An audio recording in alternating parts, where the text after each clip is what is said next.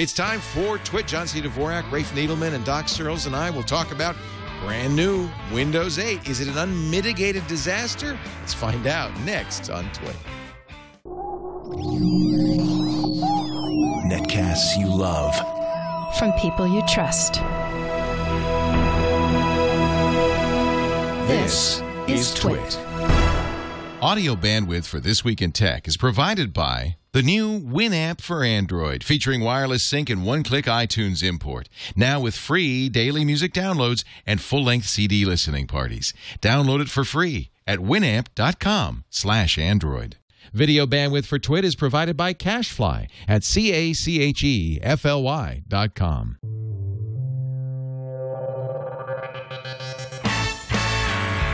This is TWiT, This Week in Tech, episode 356, recorded June 3rd, 2012, the fifth leg of the stool. This Week in Tech is brought to you by Go to My PC. Access your work computer from anywhere with Go to My PC from Citrix. Go to My PC lets you connect directly to your Office Mac or PC from anywhere, including your iPad and iPhone. Sign up for your free 30-day trial today at gotomypc.com. Use the offer code TWiT. And by Gazelle, the easy way to sell your iPhone, iPad, iPod, or Android smartphones from your home or office so you can get the latest versions. Get a risk-free quote good for 30 days at Gazelle.com. And by Stamps.com. Use Stamps.com to buy and print real U.S. postage the instant you need it right from your desk. To get my special offer, go to Stamps.com now, click the radio microphone, and use the offer code TWiT. And by Audible.com. Sign up for the Platinum Plan and get 2 free books. Visit audible.com/TWiT2. And don't forget to follow Audible on Twitter. User ID audible_com.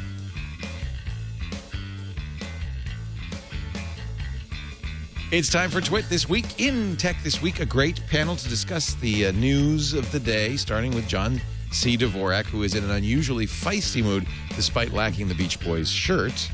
Ah, yes, I know. Well, I was expecting to pick one up while I was here. Oh, yes. Somebody had promised me one. Oh, really? Oh, I was going to give you a whole wardrobe. I also promised you a roast beef sandwich, which I didn't deliver. Yeah, yes, this is true. Apparently, I am, in fact, reneging. I don't really take any of this that seriously. Good, thank you, because I forgot. And I will, but I will. Remind me, somebody, that I need to get something for John. Would you like a pair of panties? I think no, I don't Rafe need has panties. a pair. Rafe has a pair? I'm doing a giveaway. Rafe Needleman I have is a also pair, here. but not panties. Editor-at-large at CNET.com. He also hosts the Reporters Roundtable podcast and did a video on the goodie bag, which we'll find out more about from All Things D, the All Things D conference. I'm glad you were there because you can tell us all about that. It's a good show. Yeah, the Tim Cook talk got a lot of attention. We'll talk about that in a bit. Also here, and I think this is your first time on TWiT, if I'm not wrong, Doc Searles. It's my first time in video. I've been on it early on. Early days. In early days, yeah. It's so great to have you back. Doc.Searles.com. Doc is an internet visionary, one of the 3 authors of the Clue Train Manifesto, now more than 10 years ago. There were 4. You, David Weinberger, Chris Locke, and Rick Levine. Rick Levine is the shy one. He's the one who doesn't hog a spotlight. But, yeah, there are 4 of us. I like Doc because he used to be in radio. That always makes me feel good about somebody. And we can't get rid of it. His new book is called The Intention Economy. You want to tell us a little bit about that? What is that? What there is it that is, all about? right there. Okay. Of course, it looks backwards on my screen. It's from Harvard Business Review Press. I've been hanging out there. It almost reflects. For the last 6 years, I've been hanging out at the Berkman Center at Harvard, where I've been working on a project to encourage development of tools that help customers help themselves, make them independent of sellers that want to trap them and follow them around and the rest of it.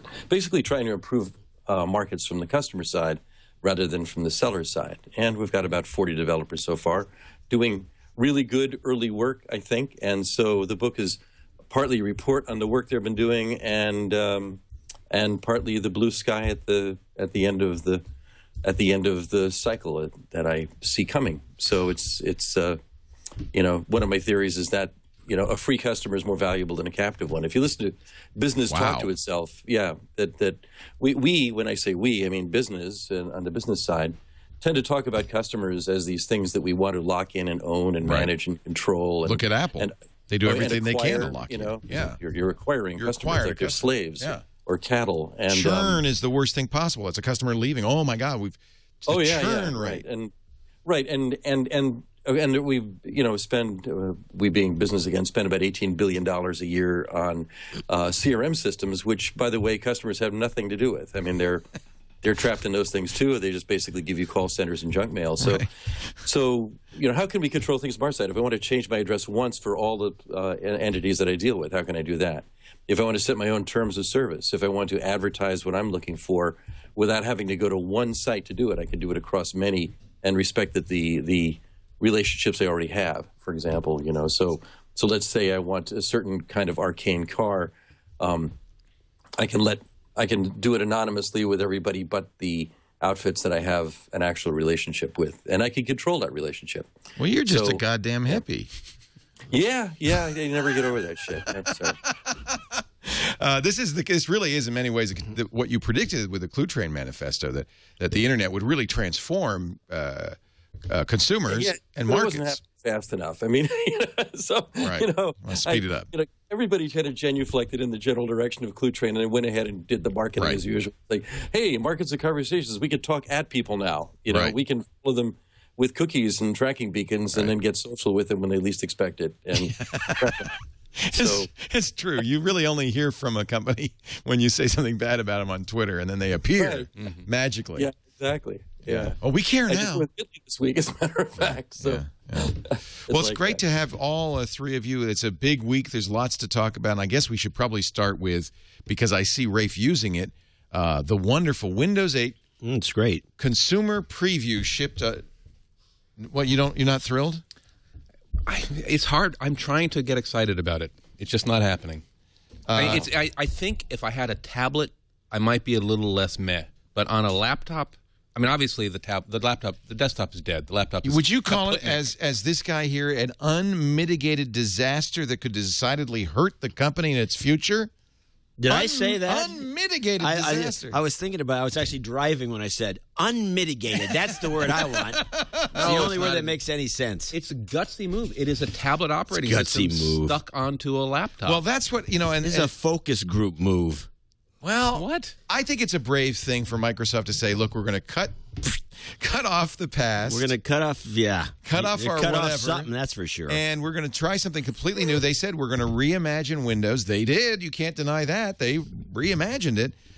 It's risky. We were talking on Windows Weekly with Paul Thurrott and Mary Jo Foley this week, and they said, I think what a lot of people are saying, which is business will just ignore it, and the next business upgrade will be Windows 7, and they'll stay with that for years. Well, I was hoping, because I had played with the dev version, that I could hang out in the desktop, and I didn't have to worry about this Metro idiocy. But no matter what you do, it's just going to throw you back into the Metro interface, whether you like it or not.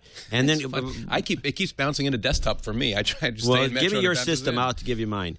And anyway, the thing that kind of the whole thing is kind of by the way, I ran Chrome on the desktop, and it killed the whole system. Oh, good. Yeah, I think that was on purpose. Windows ain't done till Chrome won't run. Anyway, that's an old Lotus joke. I don't know. One of the things that struck me, I don't dislike it. In fact, I think geeks might kind of say, "Oh, this is cool. This is different. This is new. This is innovative." They're trying stuff, but it is not. It lacks some charm. It certainly lacks charm. It has charms. It has no. Side those are called charms. It has no soul. It's a soulless, cold product that has no feeling. Windows 7. Windows 7 is at least got some, modicum of friendliness. This thing is just minimalist, cold, screw you. From that perspective, it's beautiful.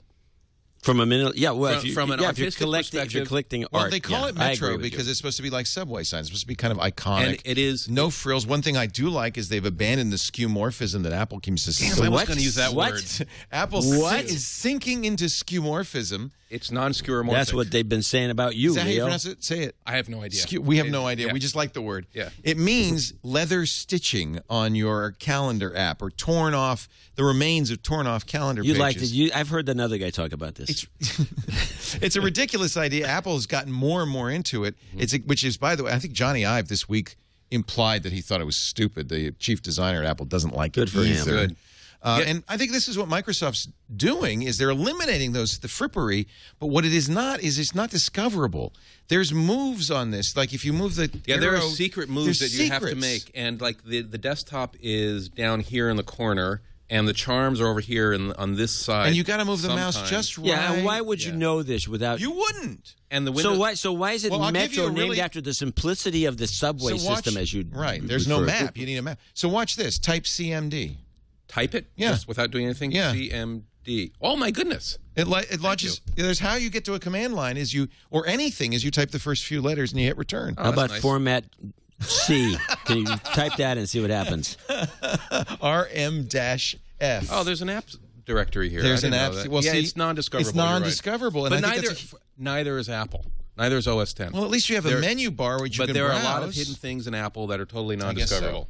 And but the point here is that the learning curve, especially in business, is going to be miserable. But there are no business apps here. I mean, the Windows, all the apps that run on Metro are the Metro apps. There are things like news, full sports, screen crap, travel, full screen, pictures, yeah, full screen sports, full screen news, full screen messages. Right, you won't say the business apps that you want still run under the whole desktop UI. So you've got this weird operating system. Full screen crap. We're going to abbreviate to FAP. I mention this in my column, and you said it on your other show. So when which you use is this, you'll be fapping? You got a 27-inch screen, and you hit one of these things, and boom, the whole screen's got the weather report. It's fine on a little laptop, but on a giant screen, it is a tablet operating system. It's a tablet OS. Yes. And they're enforcing it. Now, I've been trying really hard. I like that logo on the shirt. To where I was. You just got me into this thing. Now I don't know how to get back. Press the Windows. Oh, you don't have a Windows key. No, you press your command button. Function Command Y. No, just Command. Oh, that did it. Command always brings you back to the start. Oh, thank you. I can help you use this. Today on Windows Secrets. I want to like it. Okay, and I want to like it. I want to give Microsoft a little bit of credit for doing something new and different. But I think I agree with you. This will be an unmitigated disaster because I just think people are going to look at this and go, "What the hell is this?" Why? No, it won't be. It won't because you'll be able to buy a Windows 8 tablet for $200, which will be way under what you can get a Mac tablet, an Apple tablet for. This is a low-end product. Be worth every penny. Yeah, you can buy the I Kindle agree. Fire for $200. Do you want it? People want the iPad. It's not different. It's the same. Cheap is cheap. I do have to say there's a debate going on. According to Paul Thurrott, there's a debate going on at Microsoft about whether when you launch this for the first time, you get a movie about how to use it. And some people do not want to do that, and some people do. Now, Apple did that when they changed the scroll. Yeah. They would not let you use OS X Lion until you watched a movie about how scroll works and demonstrated. They broke scroll. Yeah, and demonstrated that you knew how. You actually had a test. That should be a rule. Every time you break an operating system, you have to put a blocker video in place that people have to pass before you can use the operating system. Well, that's why some people say no, we shouldn't do that. But I think if you don't do that, you just load the operating system. Meanwhile, somebody's breaking into the house. You got to get to the computer and call the cops over one of your VoIP Doc, lines. This may be an example of a company and you're shot dead, not listening to its customers. I don't know. You have. I mean, obviously, you don't really care. You're not using Windows. I don't care. No, I use Linux. And he doesn't care. He thinks the whole thing's a joke. But an interesting thing, though, is Rafe is right that that Apple is just as obscure about some of that stuff. I actually bought one of those trackpad things as a those gestures. Yeah, it's impossible. I couldn't use it. I mean, you use 4 fingers for this or 3 for that, or you wipe left and right, and it's all like everything. Every gesture is cleaning the thing. I mean, that's kind of what it is, and it makes you have a very clean trackpad. Yeah, you get a nice clean trackpad. The dust does not settle on it. I gave up and went back to a mouse, and I gave it to my kid. Yeah. So, but did you? Well, here's the test. Your kid knows how to use it. Oh, I'm sure he does. Yeah, he hasn't gone to it, but he has the Magic Mouse too, and that has some of that same gesturable business on the top with no physical sense of what it's doing. Why are these companies that are successful companies going down this path? Because what they're trying to do is really hard. Making something that does all this stuff that is instantly understandable and usable with a common library of commands and gestures is unbelievably difficult.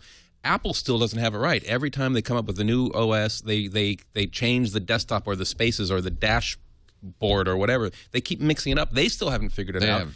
Microsoft now, this is a 1.0 of a completely new UI paradigm. They're not going to figure it out for years if they ever do. Chrome OS didn't figure it out. They thought they'd have a full screen system. That's like, no, that's not going to work. Now we're going to have Windows and Chrome OS. Android I don't even want to go there.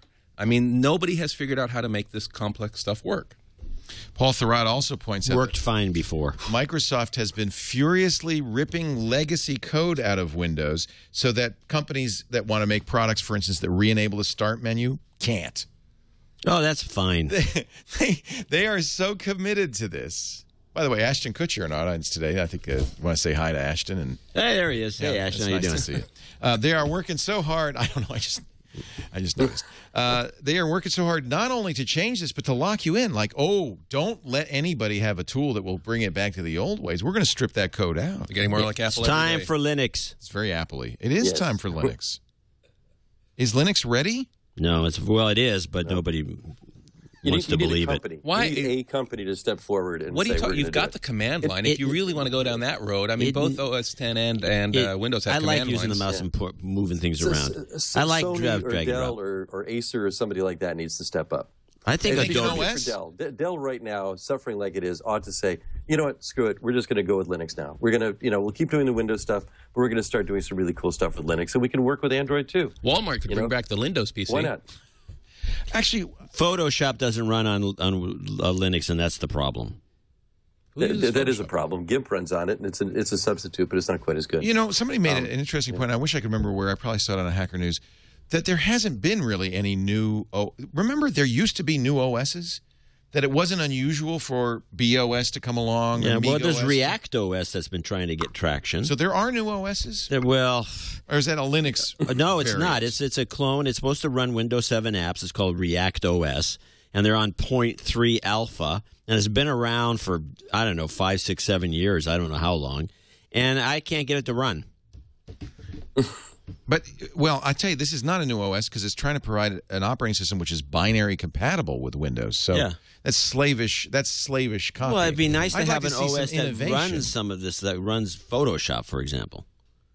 Do you use Photoshop? Mm-hmm. For what? He likes to put monkeys' heads on beautiful women's You'll bodies. you'll see on Monday. Oh, no. Okay. Somebody take a I picture tempted- of this I man. tempted John C. He'll be on the top of the blog. Oh, Great. Question my Photoshop usage.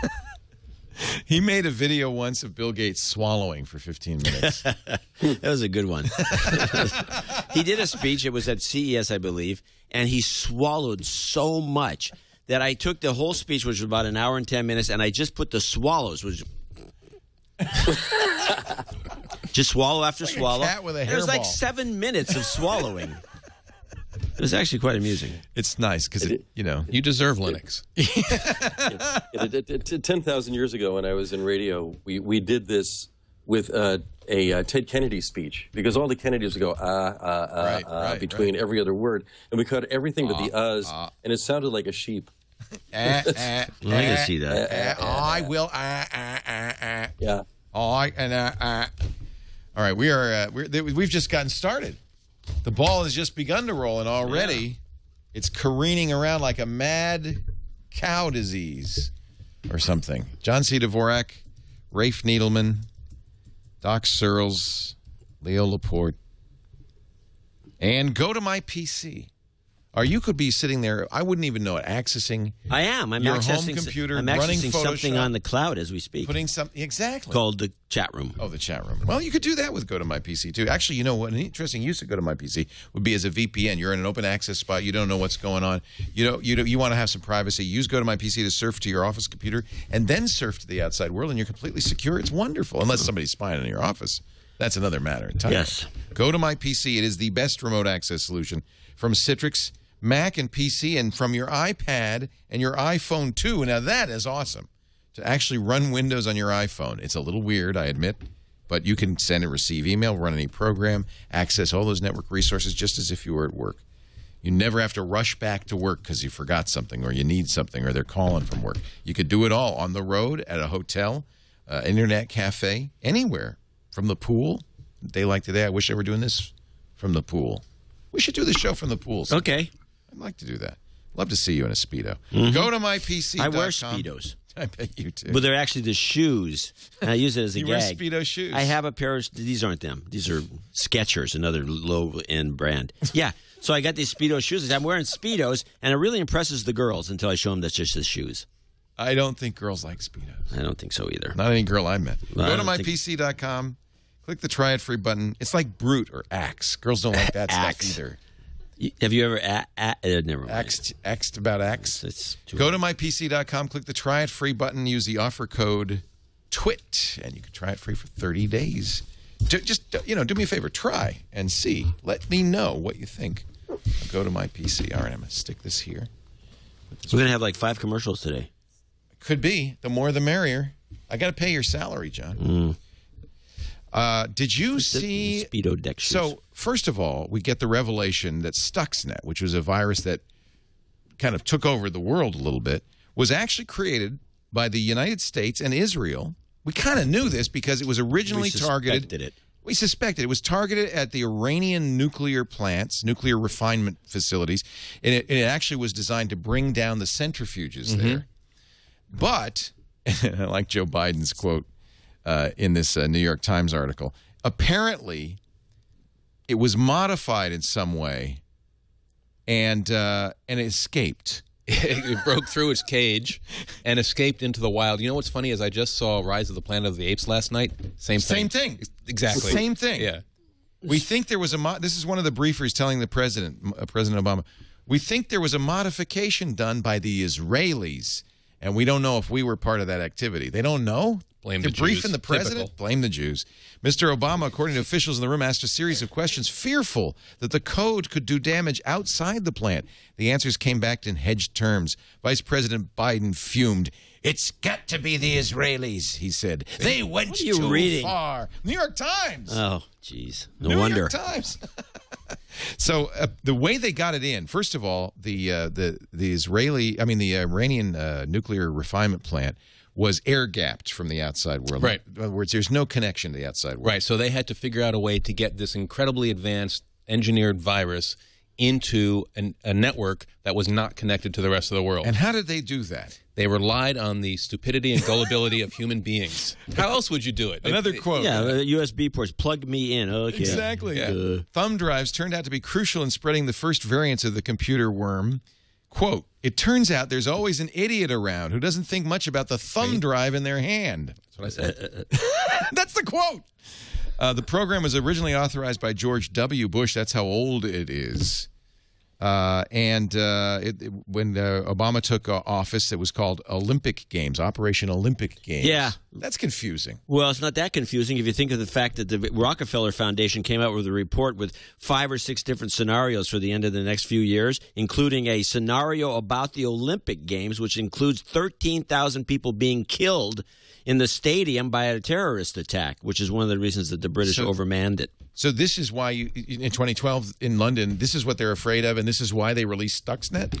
I'm just saying that this is a kind of interesting of a coincidence. What was going on in the Bush White House was that you had Vice President Cheney saying, bomb the suckers. He really wanted the military option against Iran. He said, they're going nuclear, we got to bomb them. Yeah, look at McCain was worse. And apparently, McCain did too. And bomb Iran. Exactly. But apparently, cooler heads prevailed and said, well, no, cyber warfare. Now, I'm going to ask a rhetorical question. The National Defense Authorization Act specifically says that if cyber warfare is committed on the United States of America, it's an act of war. So how is this not an act of war, and how come nobody's outraged about this? It is an act of war. In fact, it's absolutely an act of war. Yeah, the Chinese have been saying for years, when accused of hacking U.S. computers, you guys do it too. And we said, no, we don't.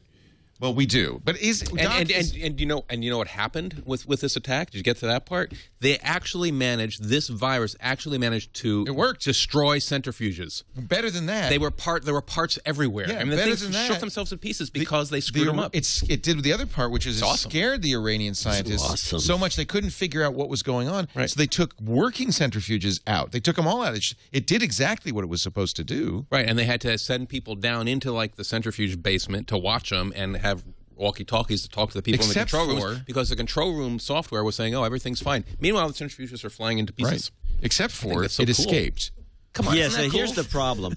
Now, this seems to me... it got out! And the Russians have already deconstructed the thing, and it seems to me is that what they've done is they've introduced a toolkit because this product has every sort of malware functionality. Now you're talking about Flamer. Oh, yeah, I'm talking about Flamer. We'll get to Flamer. Flamer is what I keep thinking about. Yeah, so this was just like a test for Flamer. Yeah, no, Flamer's worse. So it originally spread via Windows. Why not? Got out. Why not? They all get out. Why not? And targeted Siemens industrial software and equipment, in particular those centrifuges. This SCADA, which is the SCADA system. Yeah. These are the industrial systems that control our lights and supervisory control and data acquisition. Very good. Is what I'm on Wikipedia. I didn't know what it was. Reading it right there. Yeah, right there. I did a show on it. Anyway, the whole infrastructure is based obviously on computer controls. The power systems, transportation, traffic lights.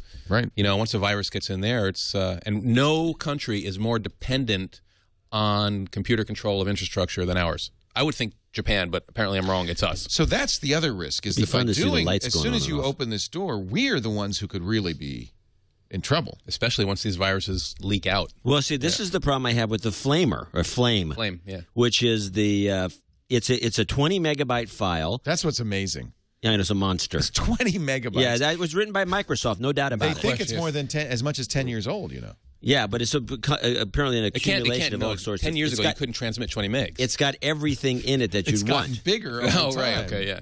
So whatever you want is in that code, and so you can send it after anybody, anywhere you want if you can get a hold of it. And that one is targeted at also Iran. People in particular, and what it wakes up when they like open their email and reads their emails and takes pictures from their camera and listens through their microphone. Each module, there's different modules. So they're all in there, though. There's the camera module. Do you have to pay extra to get the camera module? Or is it like a freemium? Is it a free version and then an upgrade? So Flamer's size involves the use of many third-party code libraries, prefab modules. By the way, nice feature of Flamer when it installs a system, it installs SQLite. Oh, that's nice. So you have a nice database on there because it needs somewhere to store all the passwords and stuff it's collecting. It was written in C and C++, and researchers are pretty convinced it also is governmental. There's no individual could. Well, as one of the people in the chat room says, it works so well, it can't be made by the government. It relies on obviously a right-winger. It uses Lua, Beatmaster, a scripting language called Lua, which that's why it's 20 megabytes. Well, no, it has a C code, and then the Lua is the glue code that chooses which. It's very sophisticated, actually. I wonder if there's a front end for it. You know what would be cool is you write this thing so it has another module that it's not included, but you plug it into this front end, which allows you to program it to do different things. Then you send it out into the wild where it latches onto some system and starts doing its thing. That's how botnets work. Well, I know, but I'm talking about something that command and control. A botnet, it usually has a centralized location that tells these things what to do on the fly outside. But I'm thinking of taking the actual code and then customizing it with another piece of code. You're actually right, John, because that's one of the weaknesses of a virus is if you can look at the code and see where these servers are going to be, these command and control servers, you can shut them down. In fact, exactly what Flamer did, it encrypted them, it modified them, it changed them based on date and time, and the authors would know ahead of time what the server was going to be, but there was no way that you could look at the code and determine what the server was going to be. So they infected exactly what you're thinking to obscure the source of the command and control botnets. It's very clever. Yeah, it's nasty work. So I'm wondering what happened to the person who smuggled the Stuxnet into the Iranian facility. Are they still alive? Did they get tortured? Did they get a star on the wall in Langley or what? If they could find out who it was. If he was. Are they a hero or a joke? It's an interesting It depends question. if he's one of ours or one of theirs. He's one of them, right? But he's working for the Times. The Times said the U.S. and Israel. Right. The Times said the U.S. and Israel relied on engineers, maintenance workers, and others, both spies and unwitting accomplices. But you're right. Somebody's got to hand the infected U.S. You people. could also somebody's getting their hands cut off or broken or some other thing like that. Well, no, you remember the Iranian government is going to say, "Oh, it could have been anybody." They're going to go after people if they could figure it out. You know, what's his name? The hacker that wrote the book that did social Mitnick. He made this interesting idea or mentioned interesting ideas. Nobody has to be responsible. You just leave a disk laying around that says payroll, total, everybody in the company, payroll disk, and then it's spreadsheet not to do confidential. Right. And people will plug it in. That's probably all it took. How much President Ahmadinejad makes. And it's right there, right on it. And then once you put it in, you're screwed. Right. That's called social engineering. Social engineering. Or Anna Kournikova photos. That would be another one. Is there? I mean, it seems as if we should be using every every weapon we can, including cyber warfare. Especially this probably saved lives instead of bombing the plant. Yeah. Is there something immoral about this? Do you think, Doc? Well, it's there's something hypocritical about it. This news comes out at a time when other countries in the world are wanting the ITU or the United Nations to take over for ICANN and things like that. Yeah, that's a nice one, isn't it? Yeah. It's sort of it's happening and at the same time, I think maybe as Rafe was saying it earlier, there's a bit of hypocrisy involved here because John was saying that if we have a rule that says if you're doing a cyber attack on the U.S., it's an act of war. Well, that was an act of war. Obviously, it was an act of war. Yes. No act of Congress. But the gambit. No, saying that cyber terror or cyber warfare is an act of war is a gambit to try to convince enemies that we're not going to do it when in fact we're working on it. Right. It's a simple wartime operation. It's all about deceit and misdirection. No, we would never do this. Right. I'm reading it. We've had a policy for now, 11 years or 12 years, ever since 9/11, that we're at war with terrorism, which is not a country, it's not anything. It's just it's a behavior, which is an interesting thing too. And there's no precedent for that, as far as I know. It's a tough war to fight. That's more of a. They shouldn't call that a war. They should call it's not the war on That's drugs a police action, not a war. The war on drugs is similar. Yeah, that worked so well. Yeah, no, it's a winner. Yeah. John Perry Barlow declared us losers in that this week, by the way. Oh, did he? Yeah. He said, we've lost the war on drugs, now what? Preemptive cyber strikes against perceived national security threats are, according to Nick Harvey of Great Britain, he is, who is he? He is somebody important, British Armed Forces Minister, a civilized option to neutralize potential attacks. I think it is more civilized to, it's more civilized to break a centrifuge. Now, it might not be so civilized to turn off power to a major city. Exactly. Or is it civilized to, do a diehard on, the air traffic control system? Right. You're right. So there are civilized and uncivilized cyber attacks. That's a dodge. Going after the centrifuge war is a big deal. Messy business. And it is a messy business. What remains disturbing, said Armed Forces Minister, what's his name? Oh, I'm sorry. This is a whole conversation going on. Malaysian Defense Minister Ahmed Zahid Hamidi said a cyber arms race is already underway. He urged members of the Association of Southeast Asian Nations to pool their resources to tackle increasingly complex cyber attacks. What remains disturbing is that cyber warfare need not be waged by state-run organizations. Here's where terrorism comes in, but could be conducted by non-state entities or even individuals. It's just another kind of weapon. Yeah, and like any weapon, it can be run. You can't control. And it's a weapon that 12-year-old in New Zealand can use. You can't control terrorists. I mean, they're using weapons that you can't control. True. But I mean, this flame, you've weaponized this tool, and it's out there. The more out there it is, the more people will be building defenses against it. Well, that's a good point. Okay. I'll quit then. So we shouldn't wait. We shouldn't stop worry. while you're ahead. But should we not be doing this? Yes, you're saying we should. I'm saying that's a ridiculous argument. It's inevitable as you build products that are technologically based. You attack them with technology, and to think that we shouldn't be doing it because it's wrong. Why don't it's a form. War is wrong, and this is a form of war. Let's just stop war. But done. Just to drive it into complete absurdity, we agree to not use biological weapons. We agree not to use poison gas. So there are some weapons in war that we have kind of universally agreed they're so devastating, so horrible. Like nuclear weapons. Well, we do use nuclear weapons, and we haven't agreed not to, although there is a non-proliferation pact, but that's not exactly the same. It's more like, we'll keep those. You don't need those. You do have a point. But there are weapons that are so horrendous we don't. It's very difficult, I think, to draw the line between cyber and non-cyber. Because war is increasingly technological. The weapons are based on machines and technology and computational stuff. So where do you say we're not going to attack those with the things that they're made out of? I don't know how you can possibly draw the line. We had a visitor to the studio yesterday who's working on autonomous drones, not for use overseas, but for use here in the United States. Oh, we'll be droning each other shortly. Oh, yeah. I can see Oakland getting a few Hellfire missiles. And the drone continues. More. All I have to say on drones, by the way, is let us replace traffic copters with unmanned 4-pound drones. We will save money and lives. Should they have armaments of any kind? Yeah, Traffic copters? Absolutely. I think they should be armed to the and also be bombs in case they. I think they should be like air-to-surface traffic missiles. It should be like in Spy Hunter. They should be able to drop oil, thumbtacks. Right. I like the thumbtacks. He's speeding. Drop the thumbtacks. We're going to take a break and come back with more on this fabulous episode of This Week in Tech. I'm glad you're here. Actually, before we go to the commercial, let's find out, because I like to plan ahead, what's going on in the week ahead. We've got Tom Merritt just over there in our newsroom, ready to go. Tom? Hey, thanks, Leo. Here's a look at some of the things coming up in the week ahead. Busy week for conferences. Tuesday, June 5th, E3 kicks off down in L.A. That runs through June 7th. Most of the press conferences are actually before the kickoff on Sunday and Monday. Also, Computex kicks off and runs through the 9th in Taiwan. Lots of hardware coming out that, including a bunch of tablets and laptops. Airtime debuts on June 5th as well. That's a new project from the Napster founders. And the Samsung Galaxy Appeal Go phone hits AT&T.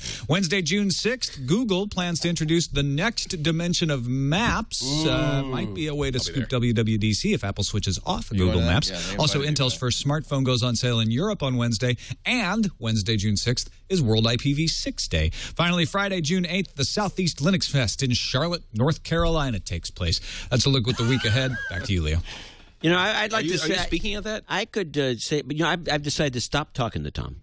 Why? Because he's right over there. No, I'm not going to say anything to him. I've had it. He likes you. No, every time I try to have a conversation, he leaves. He leaves, huh? Yeah. I do want to talk a little bit about E3, what we can expect there. You were at All Things D, Rafe. Yes. I'd like to find out more about what you got in the swag bag. You mean other than the panties? Well, we didn't talk about the panties on the show. Oh, yes. So we can bring that up. I have a video of it somewhere. Should we watch that video? All right, let's prepare Rafe's swag bag video. We'll get to that in a moment. That's called a tease. D10 swag bag video. Yeah. Google everything. They actually, wait a minute. Were you a panelist or you just got it for showing up? Everybody gets it. It's like going to the Attendees? Oscars. Yeah. Well, that's pretty cool. What was the value? This year? Not so hot. You know, you have to declare it on your taxes. I had to declare the panties on my taxes? Yes. Absolutely. Dang. That's going to cost me. The whole value of the bag. That's exactly right. This year wasn't so hot. $100, $50, This year? $1,000. Doesn't CNET have rules about that? Yeah. Well, So you gave can't- the swag bag back. Yeah, you gave it back, and it's you in the threw office. the panties I don't away. know what to do with it. I mean, I've got a drop cam. That's the big deal. A drop cam. Yeah. That's it. We're going to take a break and come back with more. Mr. Needleman, we shall speak to you next about the swag. But first, a word from Gazelle. Hey, if you've got some stuff in that swag bag you'd like to sell, Right. Gazelle it.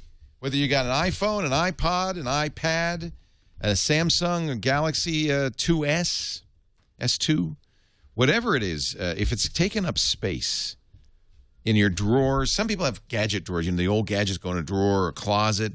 There are people who have storage lockers filled. There are hoarders.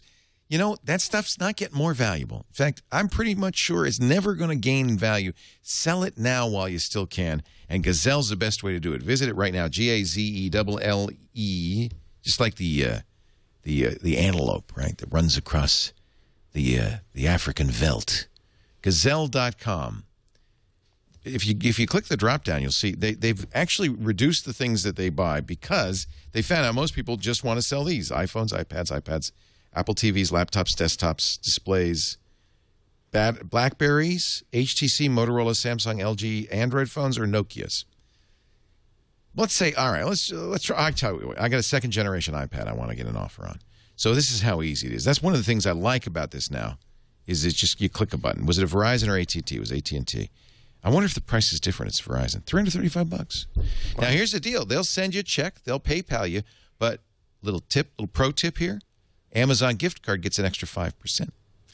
So that would be my recommendation. Gazelle. Don't sell it because, they said don't say that.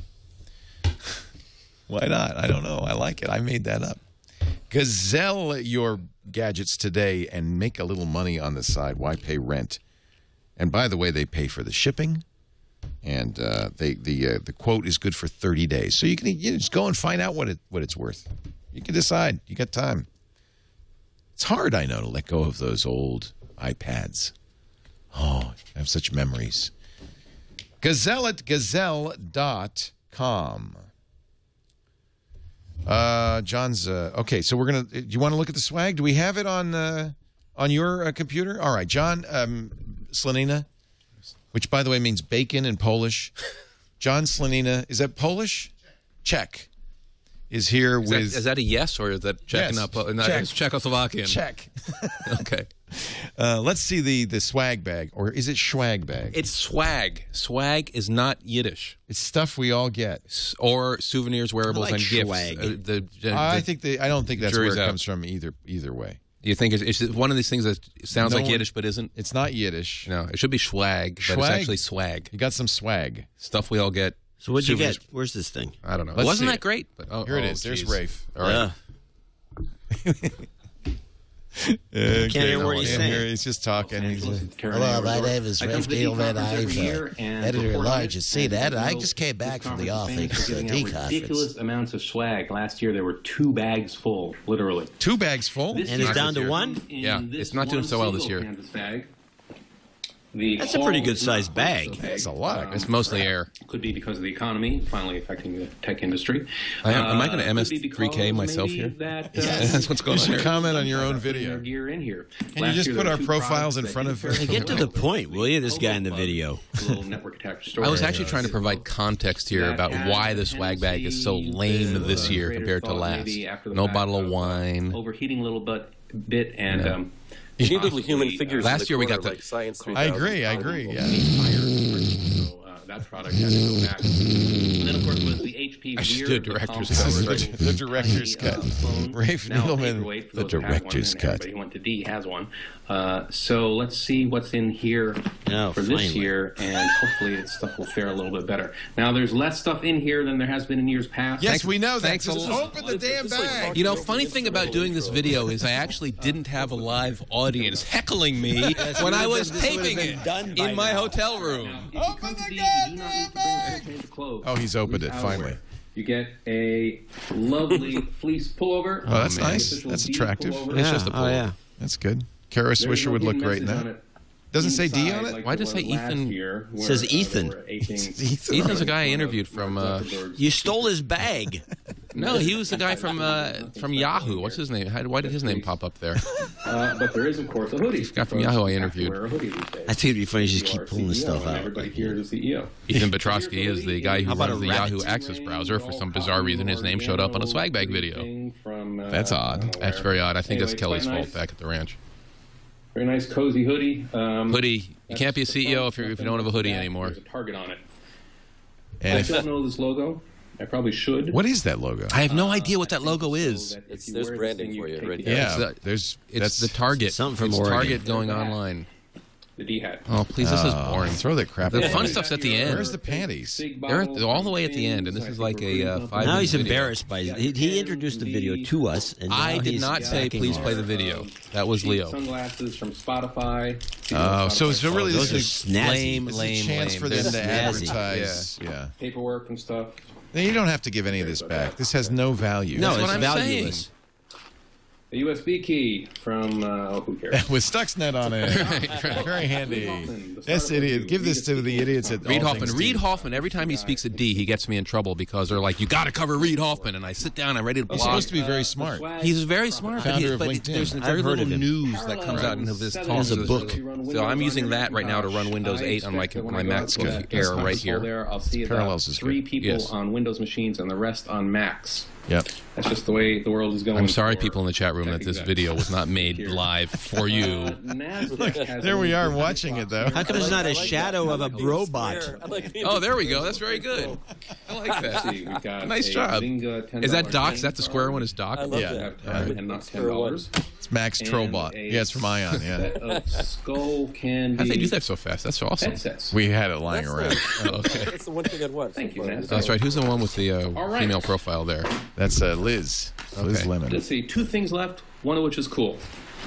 The only thing of value in here is... Dun, dun, dun. Here's the drop cam. That's a nice thing. We use those. We have You a- know what? I do not like that product. Why not? It's a great piece of hardware, but you buy the thing for, I don't know what it is, $100, $150, and then in order to actually use it, you have to subscribe, which is another $100 a year.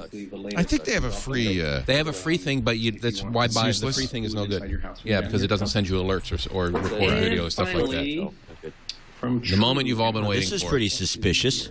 What could that be? It looks like jewelry. I have in the past. It's a piercing. You do not have to subscribe to the drop cam. I know that, but it's really much more useful if you do. True and Company is an online bra retailer.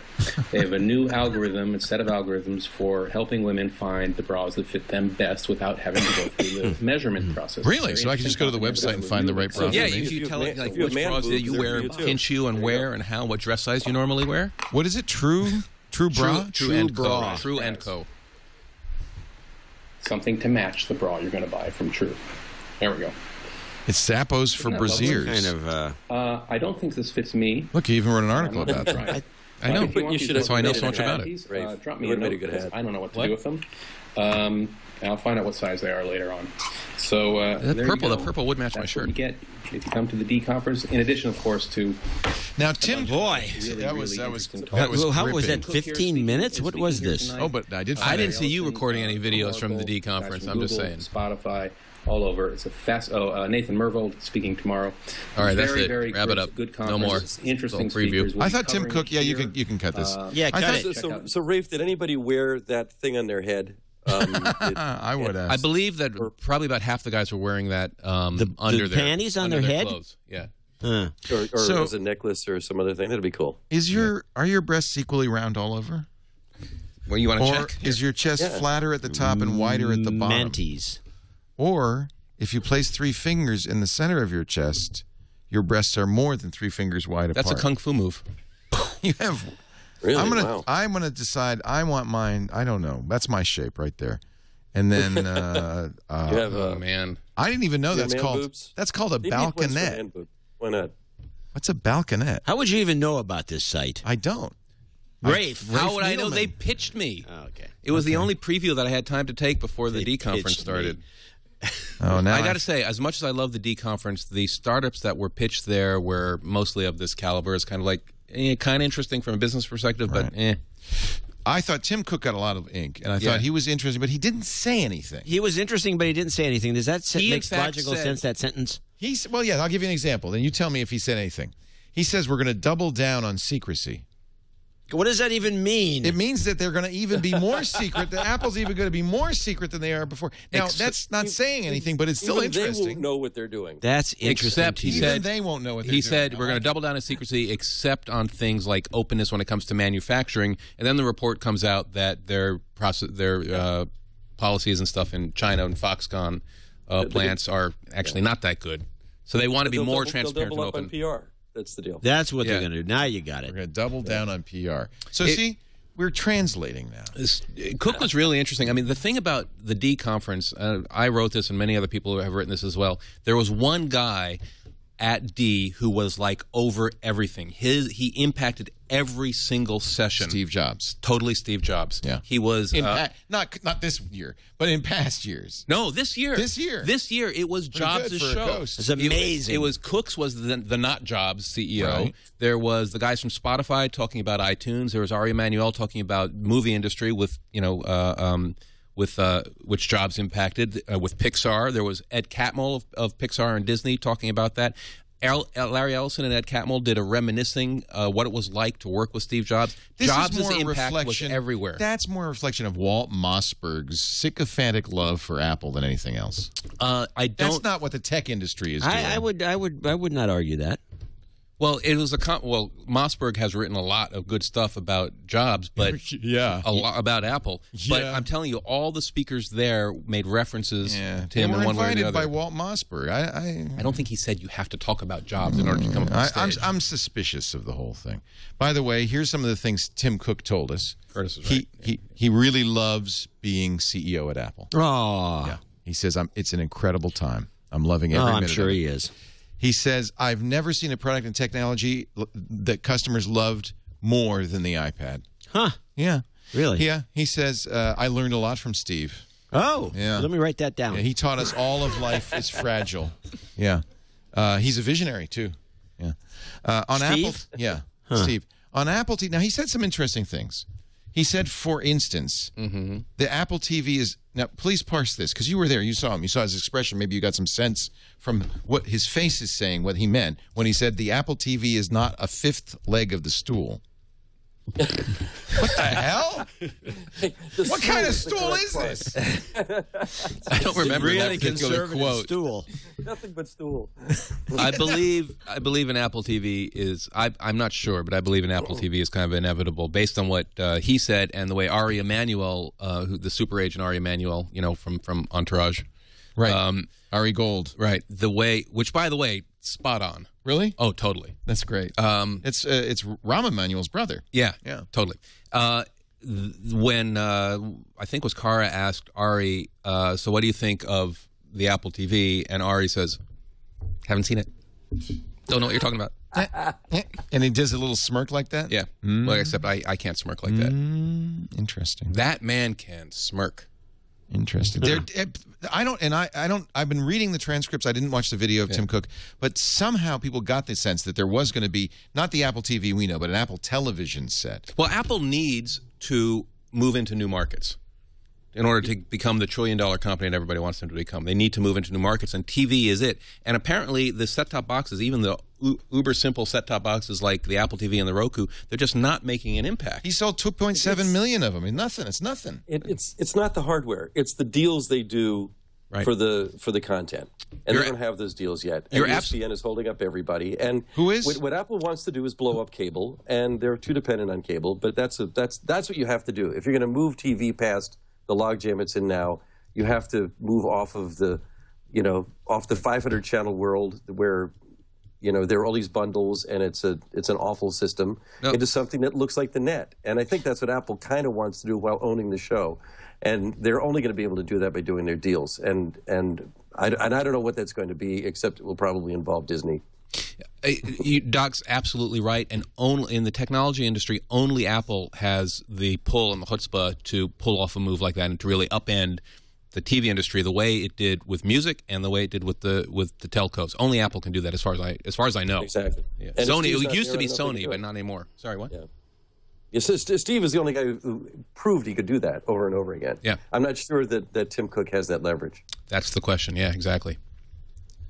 So is this more lock-in, though, Doc? I mean, you were just saying how companies shouldn't be... Oh, sure. I mean, that's what they're doing, right? They want to own it all. Well, here's the thing.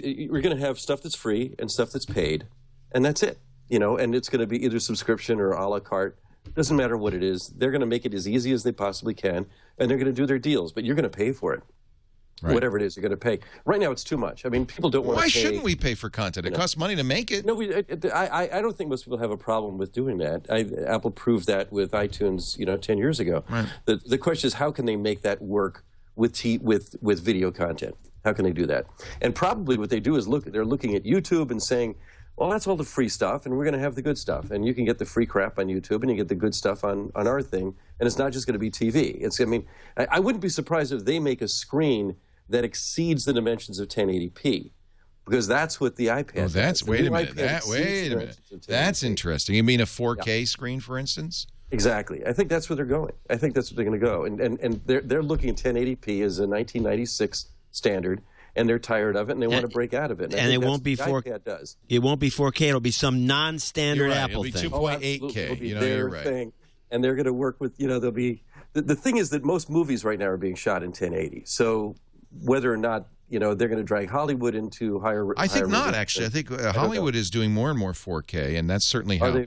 Well, there you go. That's James Cameron's pushing that very heavily. He's also pushing 60 FPS. Faster frame rates and higher resolution. Because we want the world to look like a soap opera.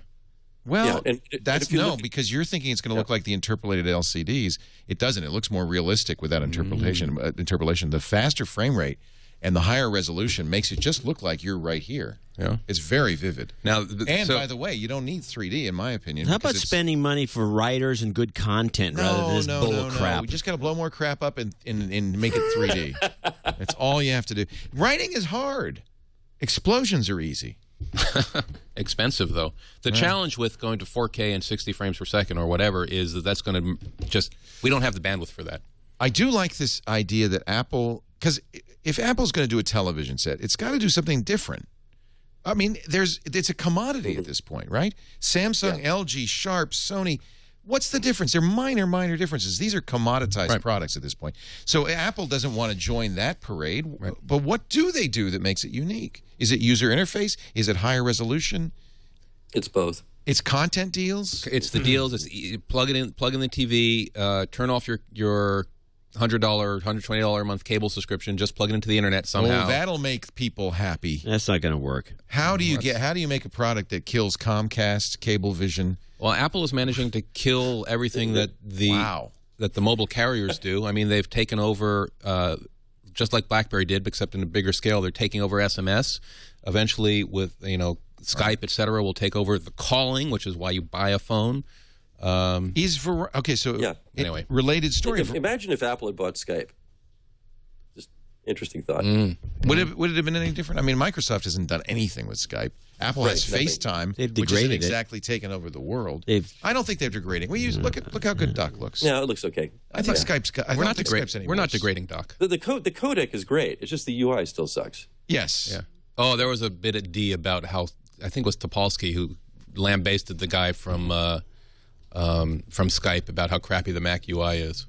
Yeah, well, rightly so. Yeah, really. In fact, we actually were telling our we use Skype for all of our remote guests. We were telling people, whatever you do, do not upgrade to Skype 5 on your Mac. I made a big mistake doing that. Yeah. Now, here's the thing about Skype. Microsoft owns Skype, and Microsoft also has a giant investment in Facebook. That's the real connection, Skype plus Facebook. I agree.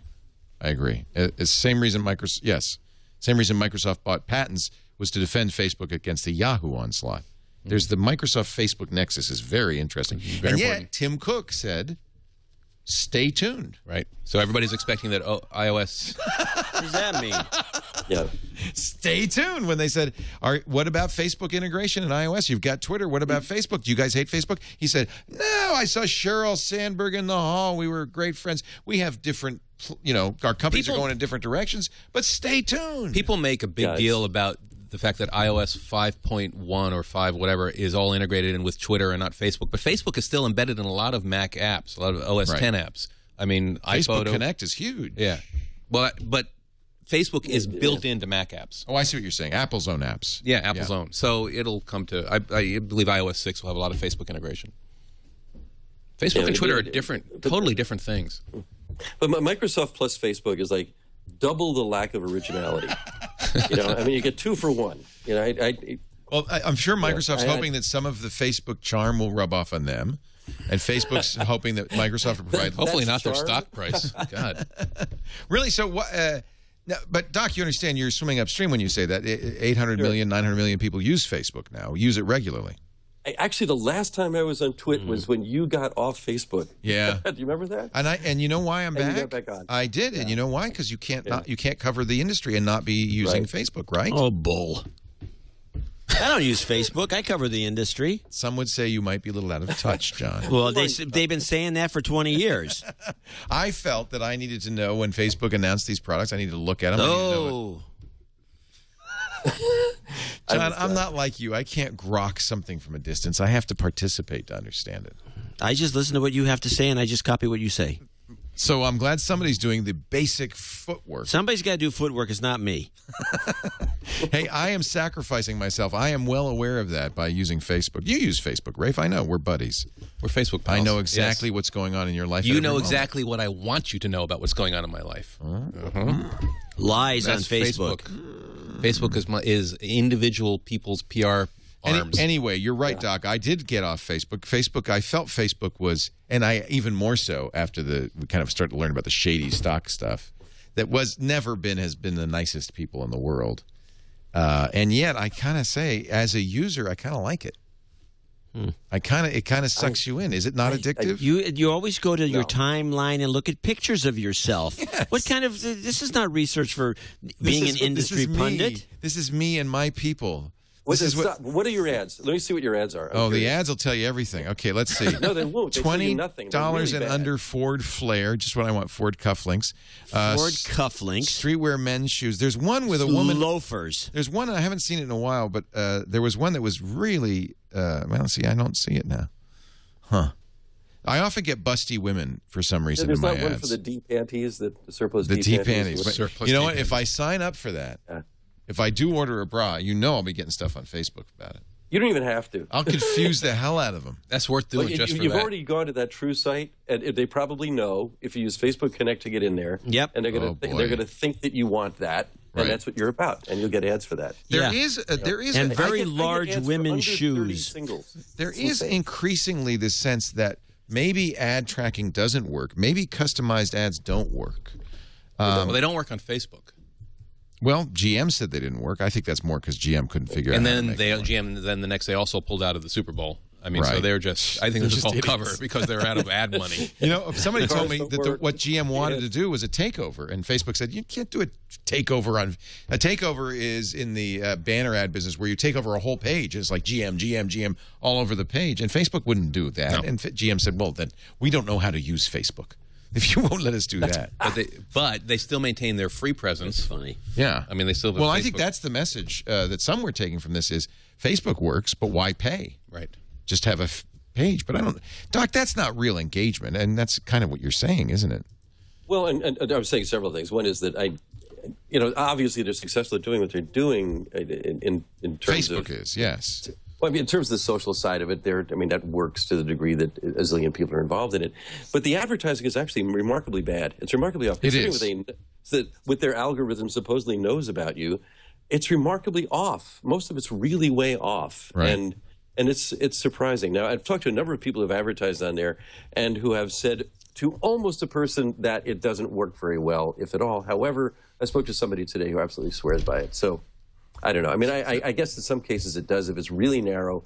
If you're already loved to some degree and you're just trying to enlarge the love that they have for you. In this case, it was a radio station here in Boston. But the NPR podcast Planet Money had a really good thing on a pizza place in New Orleans where they did everything by the book, and they're already loved by a zillion people, and they got like not one response, not one. They paid nothing. Can I have a little rant about Facebook ads here? Yeah. The reason Facebook has two problems with ads. First, on the main site, you don't go to Facebook because you're looking to do research. You go to Facebook to keep up with your friends, and that's why ads don't work. Right. Because I don't care that how many ads I get for Bonobo's pants, which is all the time. I'm not in the mood to buy clothes. Some pants. Pants? Bottomless pants? Bonobos. Look what I get. Okay. Anyway, let me go on. So they got really confused. They think I want to race in a 13-mile race with a muddy woman who looks somewhat like, I got to say, Raquel Welch. You like muddy women? And then boyfriend wanted, seniorsmeet.com. Oh, good. Girlfriend wanted, seniorpeoplemeet.com. So not only am I old, but apparently I want a boyfriend and a girlfriend, and I want to meet older women, and I want to learn Python. Menage a trois with Python. There you go, with a snake. Wow. So I think you're absolutely right. They really nailed you. Really As I was saying. Yes. So that is problem one. Problem two is they don't make it. It doesn't work on mobile because there's no bandwidth in real estate, and everybody knows that. That's why one of the reasons their stock is doing so badly. But where Facebook can win is if they go from advertisements on Facebook to advertisements elsewhere and compete with Google directly for advertisements on the internet. To be like AdSense. Do an ad network. Well, that's their future. That's where Facebook has to go. Yeah. That's where the social network. That's where the social proximity will actually work. In the last couple of shows, Scoble was on here, and he predicted, because he'd seen the deck, I suppose, some magical that was all mobile. Monetization. That was the future of Facebook. Yeah, but they haven't figured out how to do it. Neither has Google. I'm willing to stipulate that perhaps Mark Zuckerberg has some deep plan for monetization. But I think it's also possible that you're right, that he has no idea what he's doing. Oh, no, that's why he keeps buying mobile companies. That's why he bought Instagram. Yeah, no one's ever considered that possibility. The Instagram is crazy because Facebook then, 3 weeks later, releases a Facebook camera app. You're right. That's Instagram. That was pretty freaky weird. Yeah. It's like, wait a minute. You just bought a company for $1 billion and you were working on a similar product with filters and everything all along? What did you get? This is why they are AOL 2.0. Remember all of the instant messaging companies that AOL bought? It's the same thing. They're just the same. They're lost. They're wandering in the desert, lost without any plan. Yeah.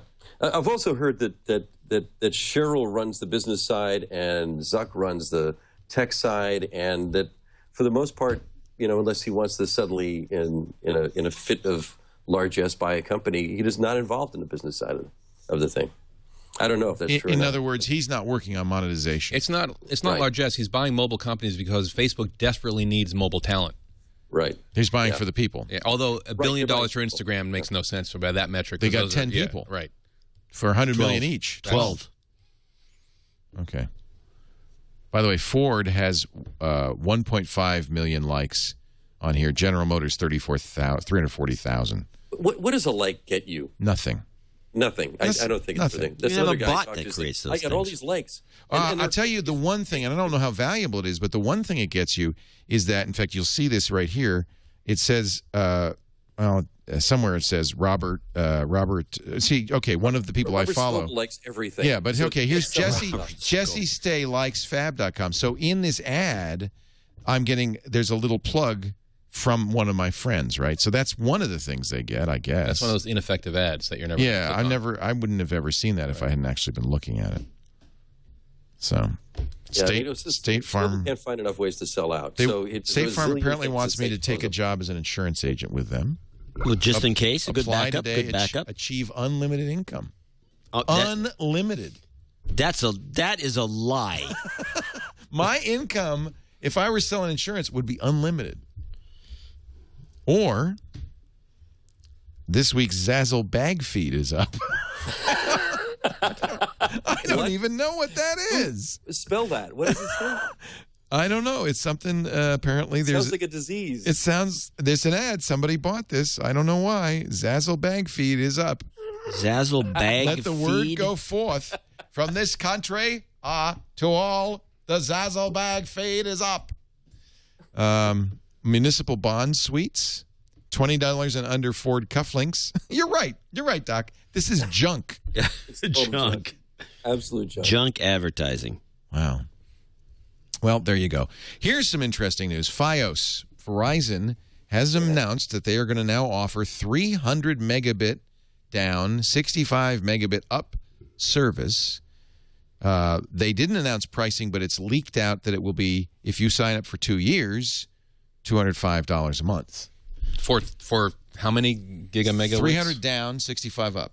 That's a lot. That's more than people need. You can't do anything because no server's that right, fast. Exactly. If you have like a family of maybe that's it. 16 tuplets, and they're all downloading different movies at the same time. Or you own a condo or an apartment building. This is Verizon Fios, the Mormon Polygamy Edition.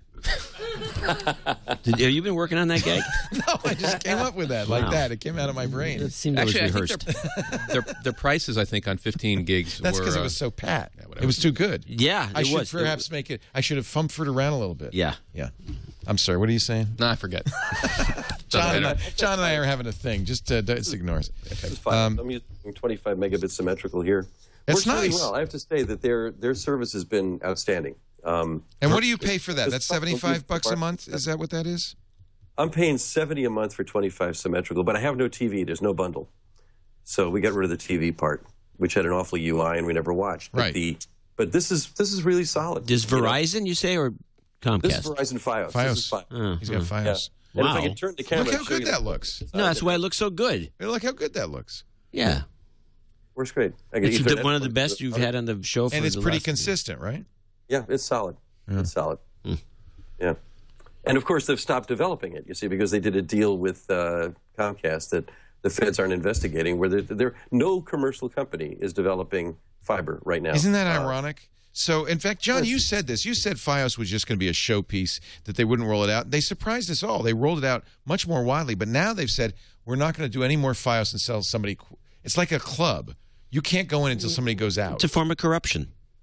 And it was a deal. You're saying, Doc, it was a deal with Comcast? Well, they're not calling it that, but it was very coincidental, and I'm not remembering exactly the thing. But they want it's a combination of they want spectrum for wireless because that's where they're making the big money right now, and I guess Comcast was sitting on the spectrum, or somebody was sitting on the spectrum, but they announced that they were not going to continue rolling out Fios at the same time as they went for this deal with the cable guys. So just watch, follow the money, as the movie said. That's right. And it's all this backroom dealing, and they're all in this thing that Bob Frankston calls the regulatorium. They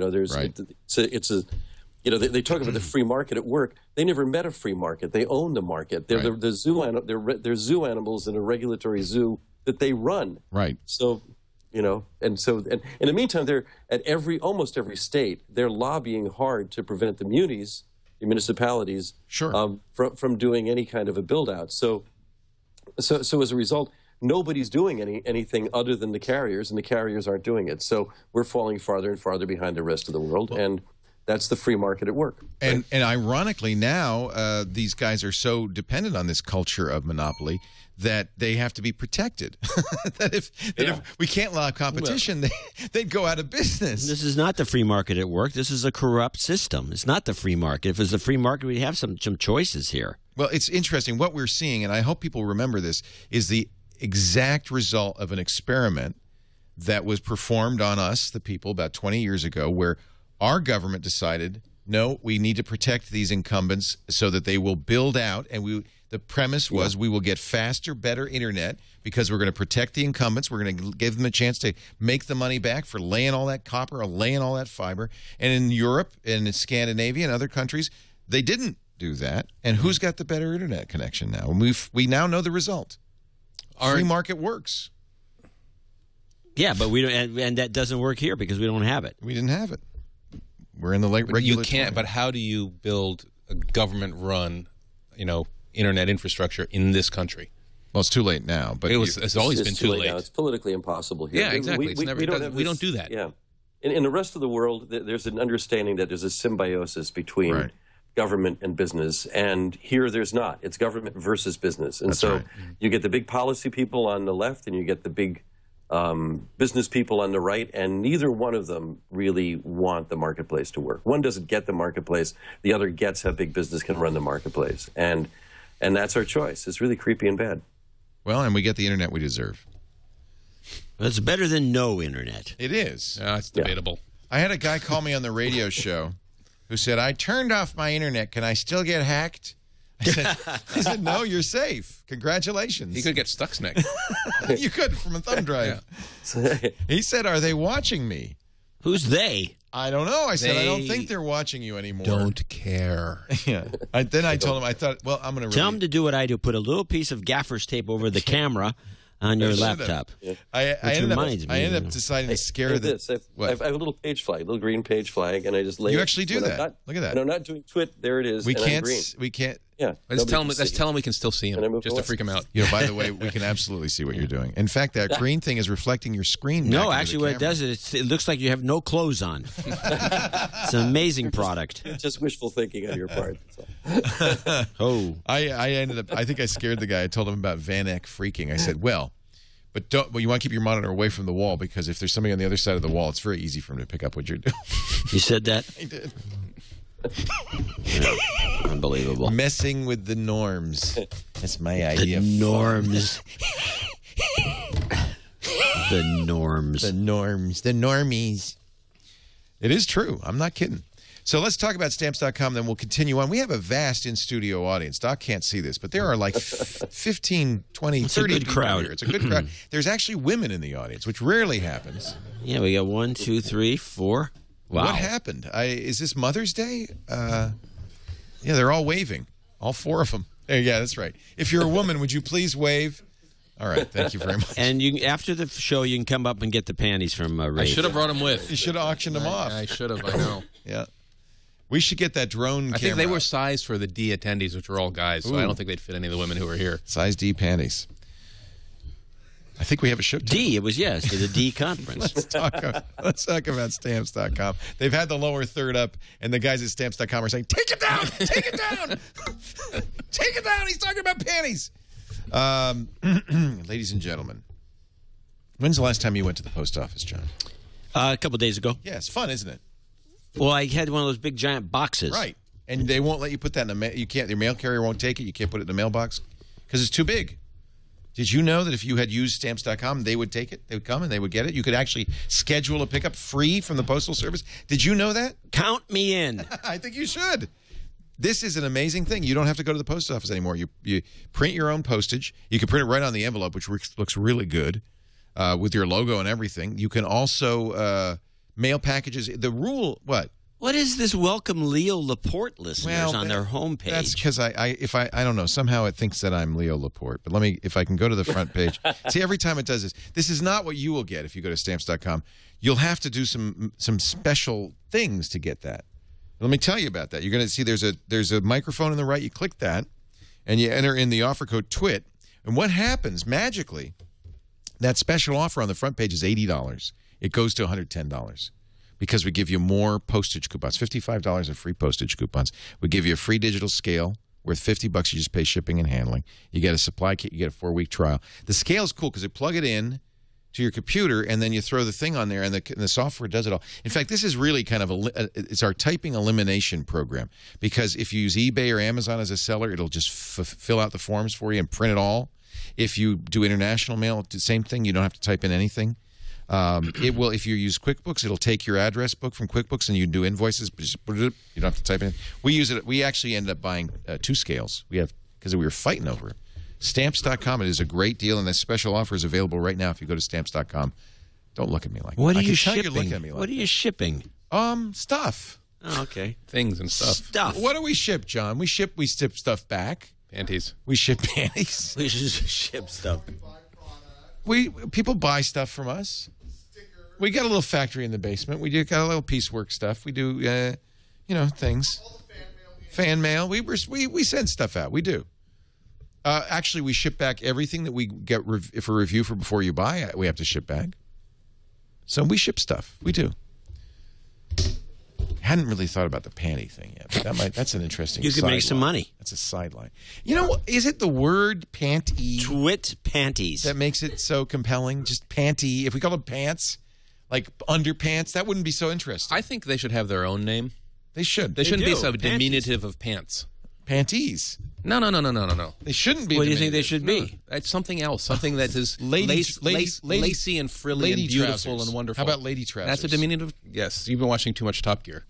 Really? That's in Top Gear? Lady trousers. Sounds like something you'd hear in It Top does. Gear. Yeah. You should call them lady trousers. It's the Queen's Jubilee. What does that mean? Is there Knickers. Is there anybody from the Knickers is Commonwealth good, yeah. in the studio today? Anybody from New Zealand, Australia, Canada, the American Samoas, anywhere? Where are you from, sir? I happen to be from New Zealand, but So I have no idea what the Queen's Jubilee is. you don't know about the Queen's Jubilee? This is a big deal. You see the picture of her firing a gun, like a rifle? They had to lower the river for the Queen because her boat was so high it couldn't go under the new Millennium Bridge.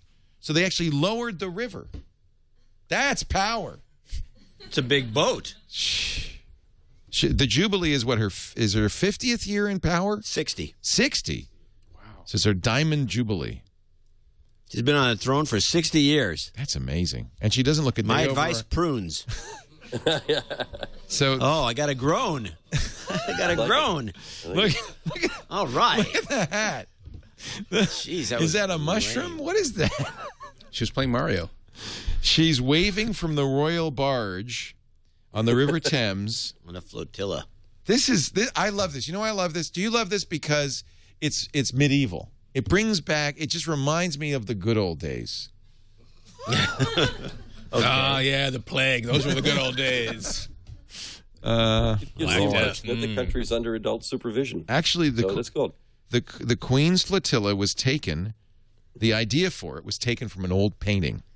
Did we finish the Stamps.com ad? Long ago. It was an interesting segue. It was a 4-day Diamond Jubilee. So they were trying to figure out, how do we make this really cool?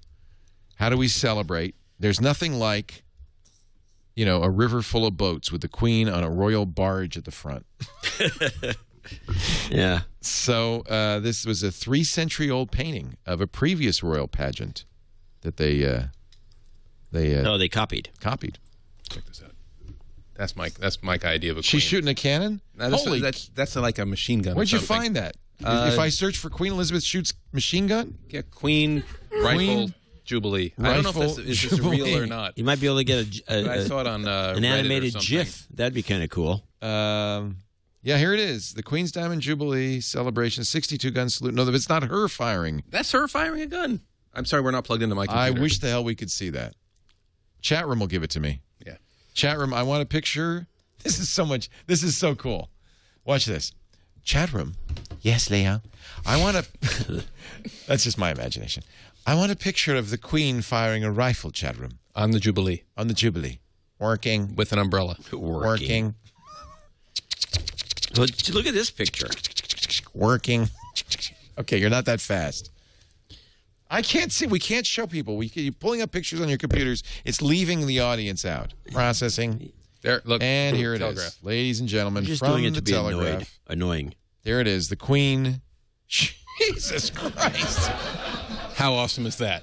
You do not want to get her angry. Wow. You do not want to get... But I'm glad she's wearing white What if gloves. that thing has a kick? While She's doomed. Now are you proud to be from New Zealand? I bet you are, sir. You're a proud would Kiwi. never see Obama doing that. Actually, it lost Michael Dukakis the election wearing the little tank helmet. Yeah, that was a big mistake. You got to be careful. He didn't idiot, have though, her that's why. steely look of determination and rage. You know what? She could get elected president right now. We're sorry, Your Majesty. We As made a Jay mistake. Spin says, that's a fake photo. Oh, No. I don't care. It's from the I just don't- Telegraph. I just don't care. I love it. It's from the Telegraph. That's not fake. She's squinting. She's squinting. She's aiming. All right. Or I like cheek the weld. trigger That's all hand. I have to say. Trigger hand looks great. It's way old. Well, All right, let's get back to the story. tech news. Google promises to unveil you're going to this event, the next dimension of Google Maps. Yeah. Right before Apple releases how it's going to divorce itself get rid from of Google it. forever. Yeah. Yeah, so Google is having an event. I don't know what they're Do you going to do. think it's a response to Apple dropping Google Maps from iOS? I don't. They're all competing with each other.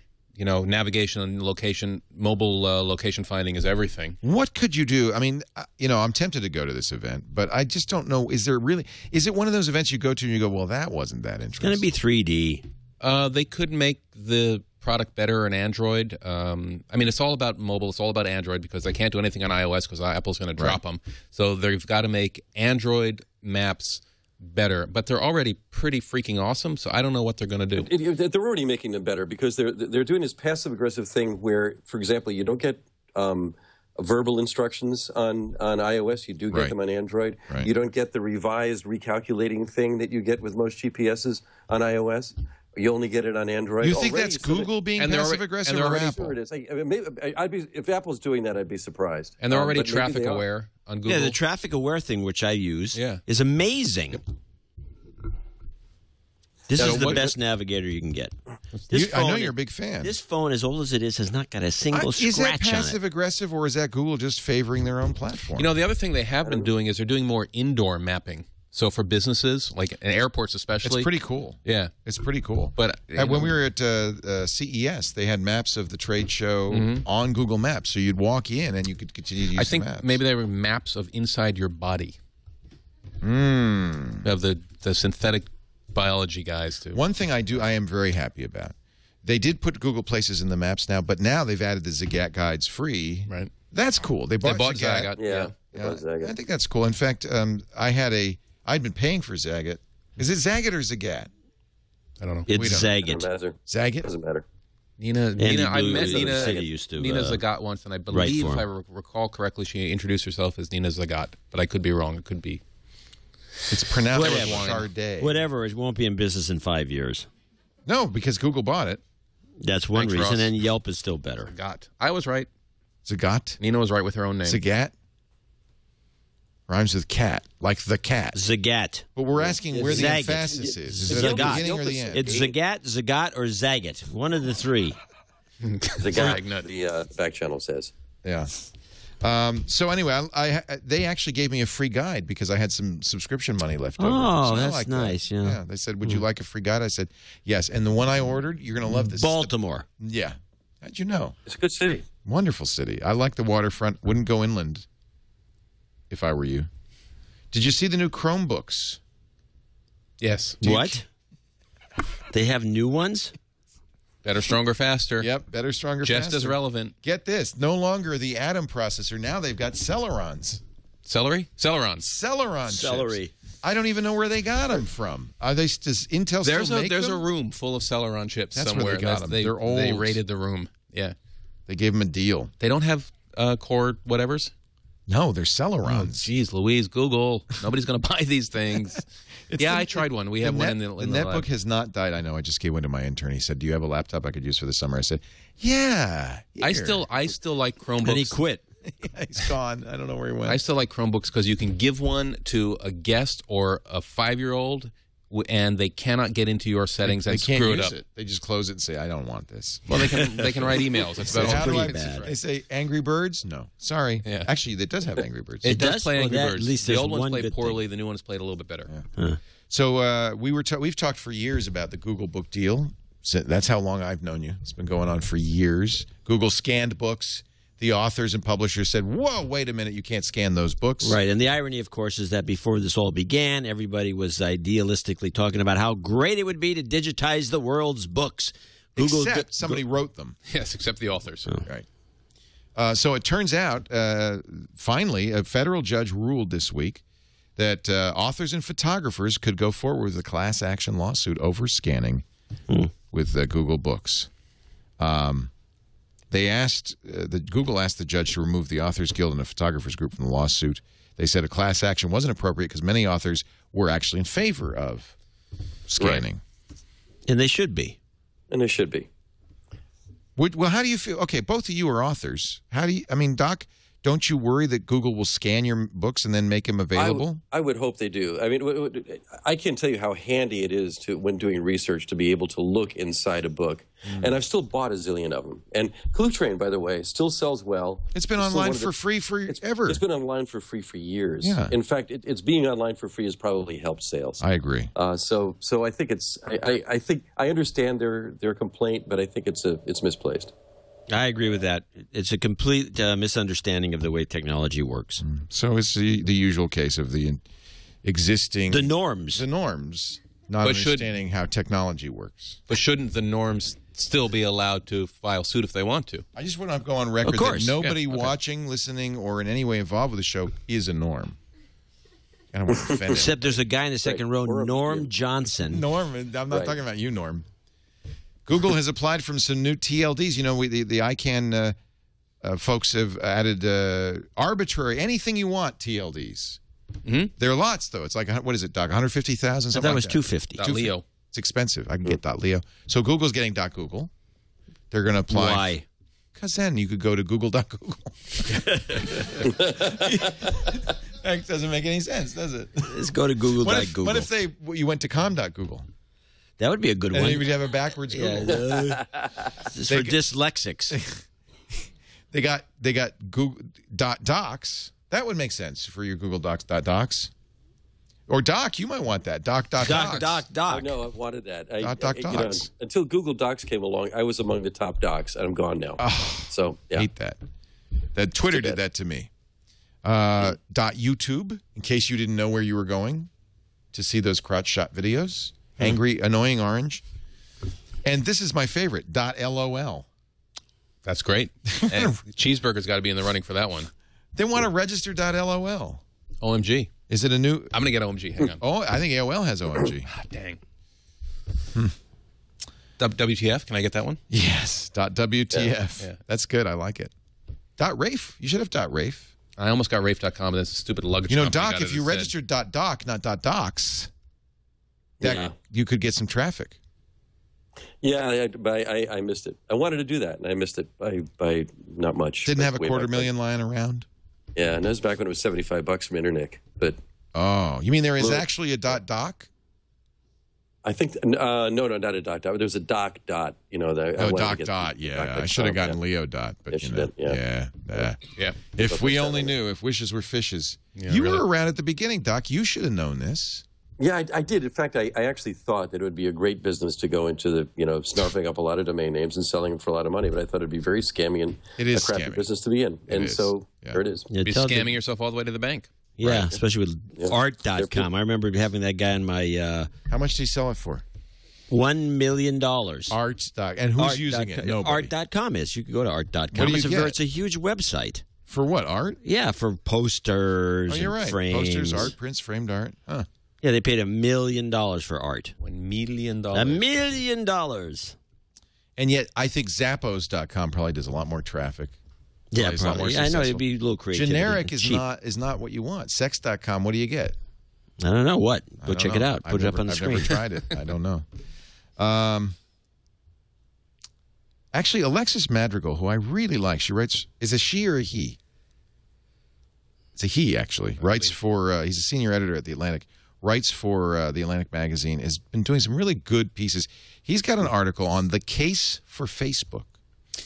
Yeah, he's making a point that the stock is not that bad an idea because Facebook is 20% of the internet. Which is a very valid argument. It may not like that, but it's an interesting argument. Yeah, it was an overpriced IPO. People are all up in arms because the stock went down and Facebook managed to extract the maximum possible value they could from the IPO. By the way, which good is what job, they're supposed Facebook. to do. Their CFO deserves a pat on the back. Now, it's not good overall for other IPOs, but no, you know who's mad? The speculators are mad because the Muppets didn't make it pop.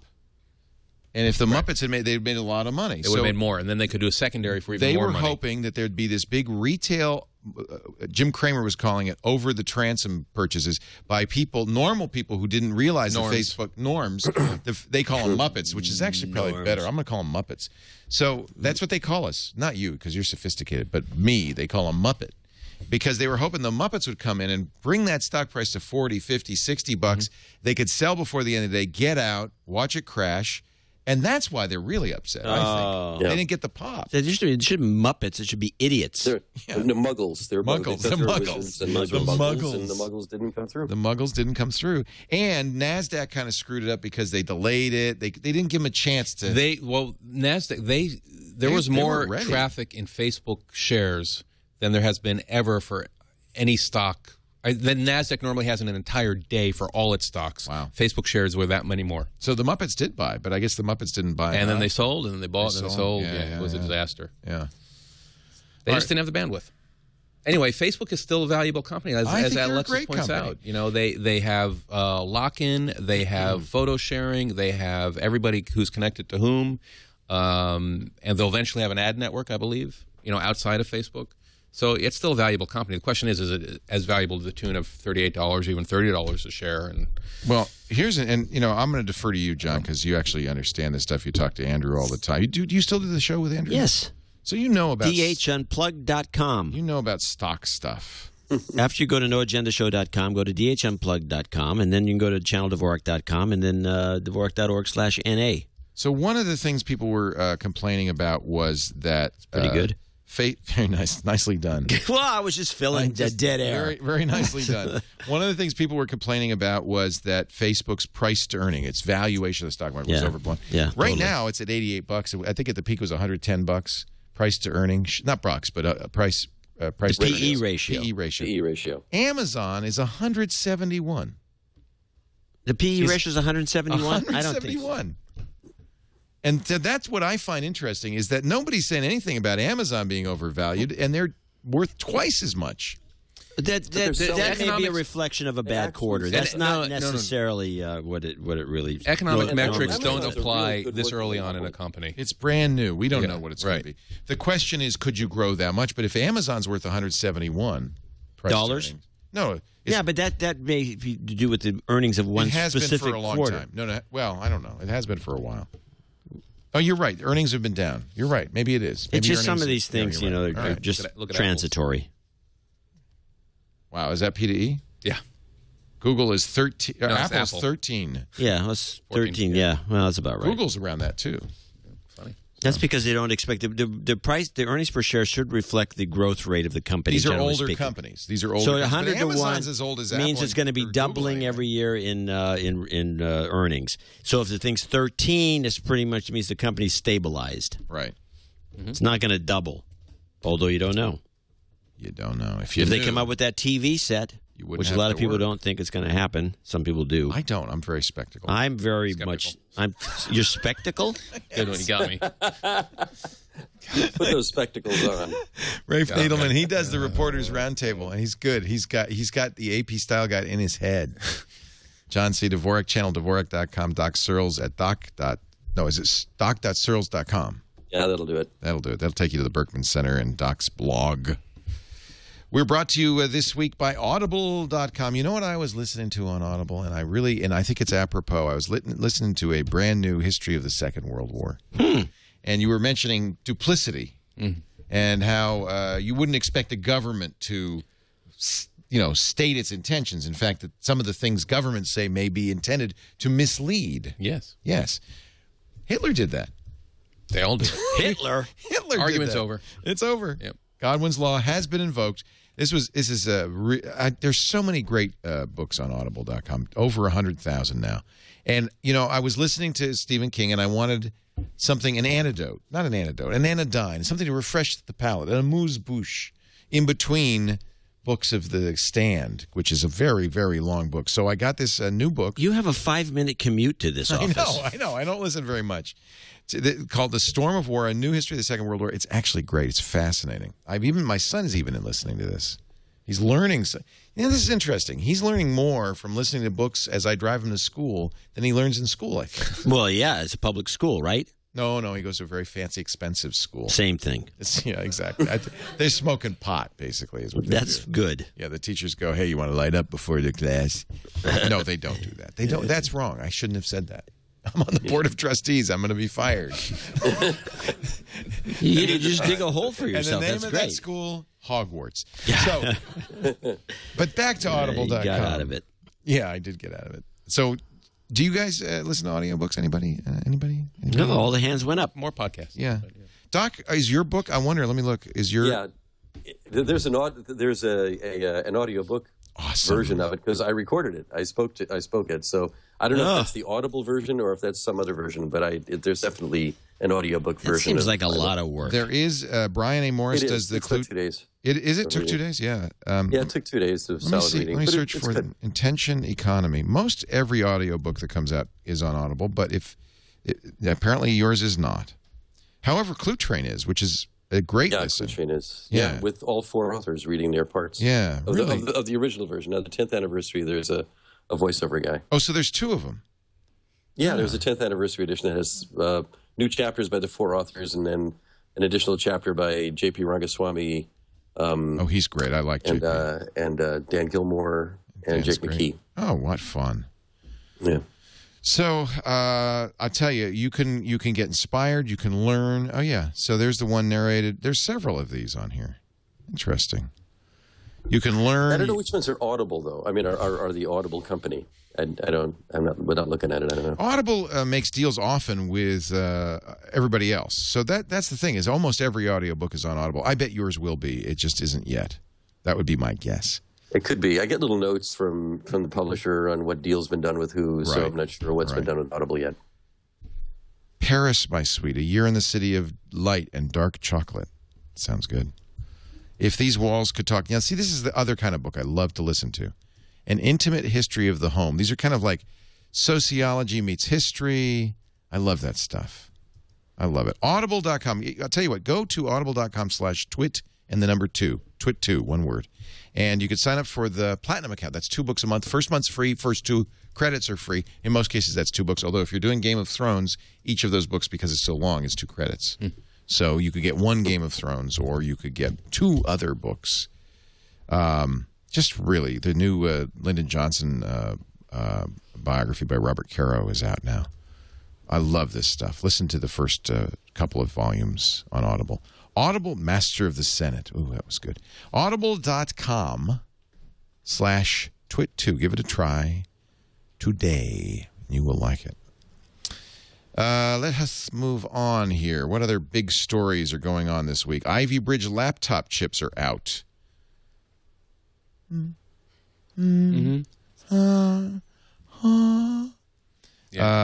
SpaceX cargo ship is back. That's cool. That's cool. That's cool. Space travel is Elon cool. Musk, a.k.a. Tony Stark. He is. He's Tony Stark. Has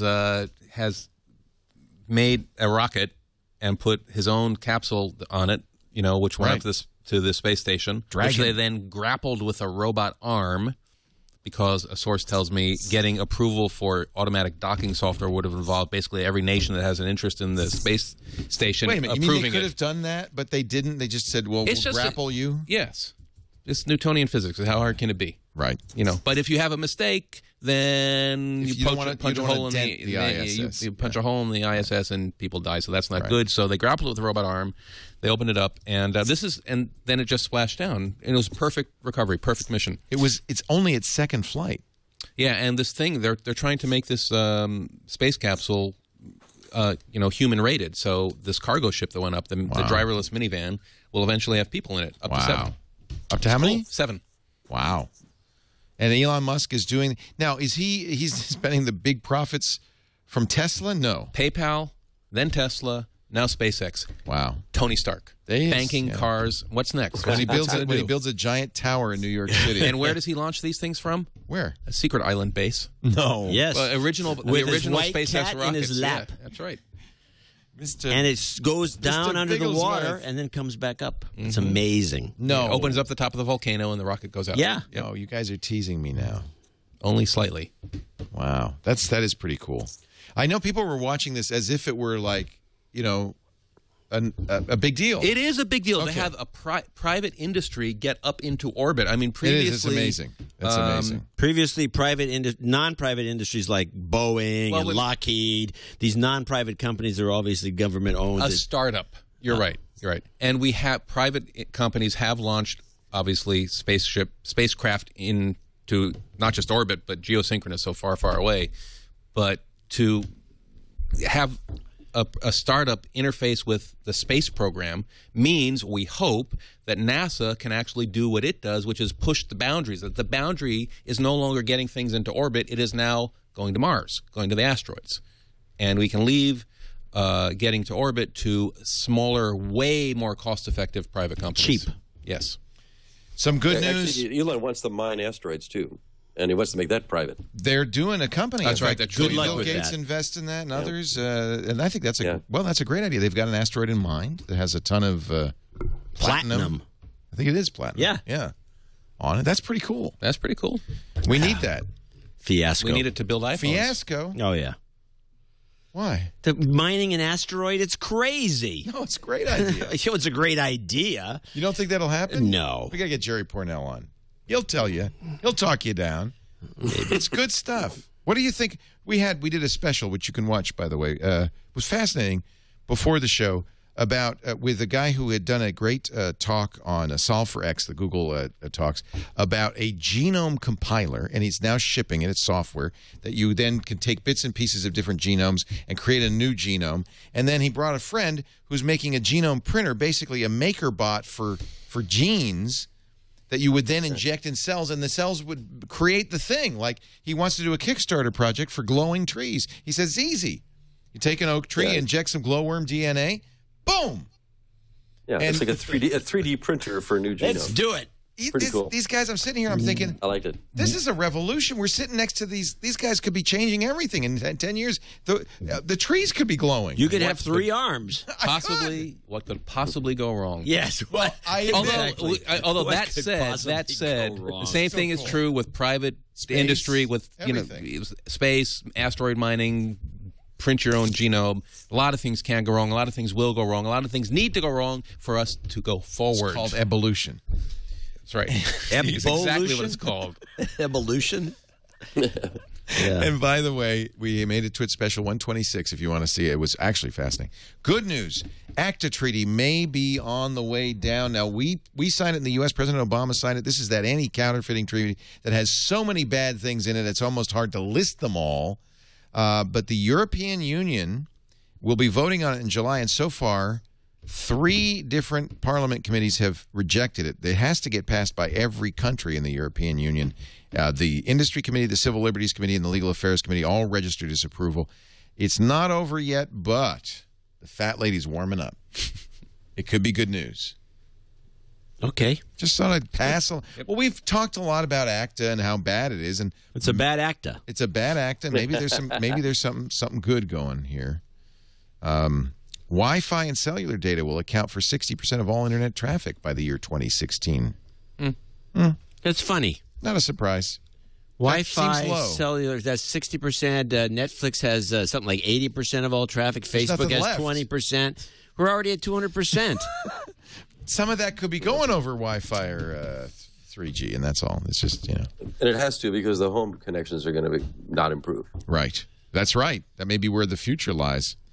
There are 2 new elements on the periodic table. I know you're excited about this. The International Union of Pure and Applied Chemistry. I love that. I want to join. They're man-made elements. They were synthesized in Dubna, Russia.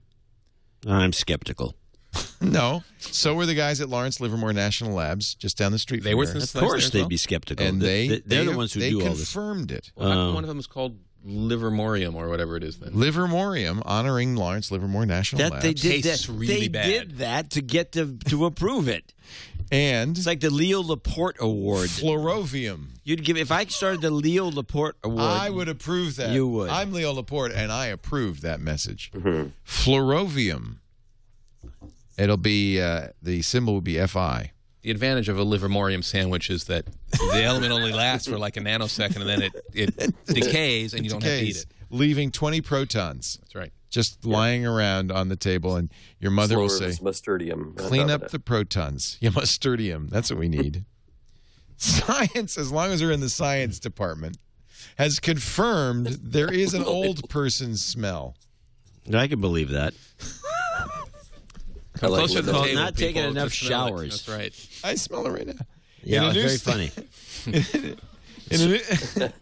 The back channel wants to It's know your me upper on lip. the, periodic table. Yeah, go on.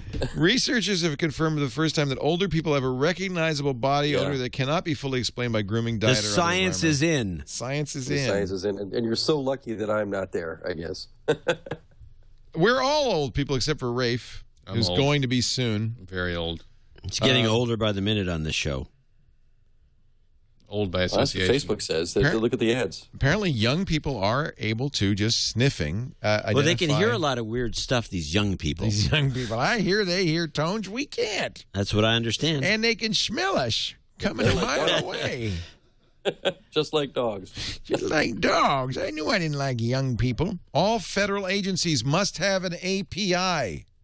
What? Decrees the president. He doesn't. Then he doesn't know what an API is. Executive Order 13,500. He's been busy. 13,571 requires executive departments and agencies to identify ways to use innovative technology to streamline delivery of services, lower costs, increase delivery service time, and improve the customer experience. Barack Obama has directed federal agencies to deploy web APIs. Why? Open government, baby. Deploy the APIs. He must mean something different. So they'll be I think useful must. directly. He doesn't say if their data has to be like.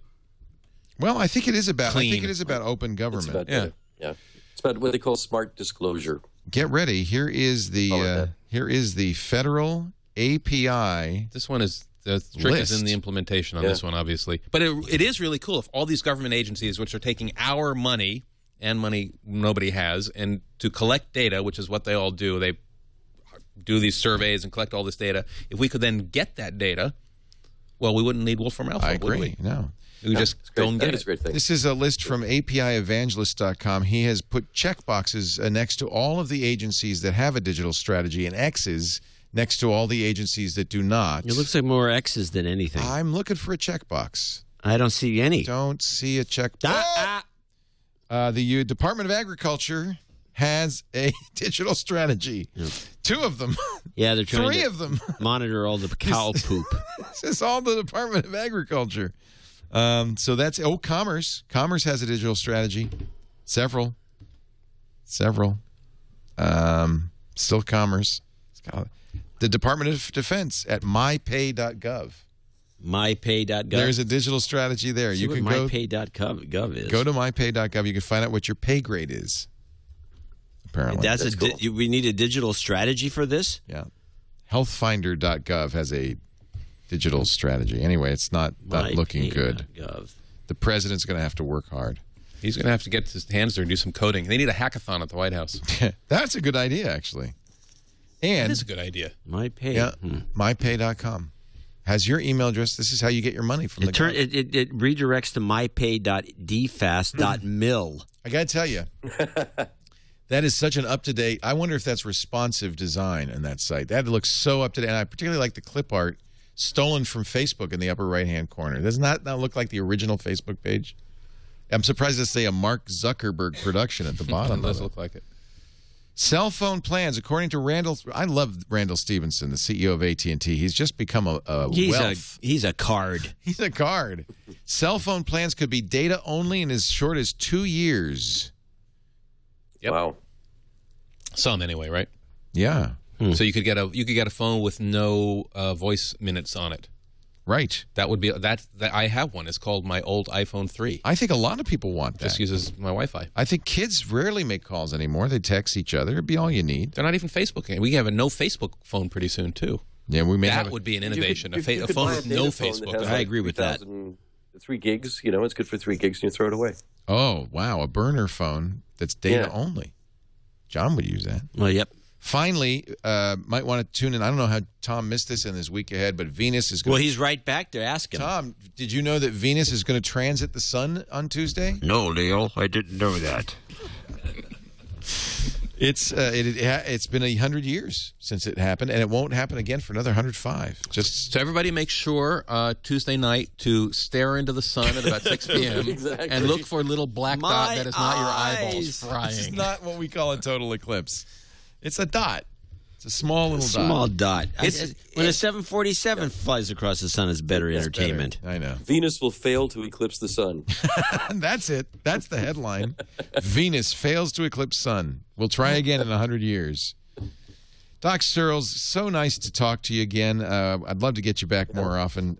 Doc's new book. You know what we want to do is set up an interview just with you for our triangulation show. Yeah, we're going to try to do that. Because I think it's a very interesting the intention economy.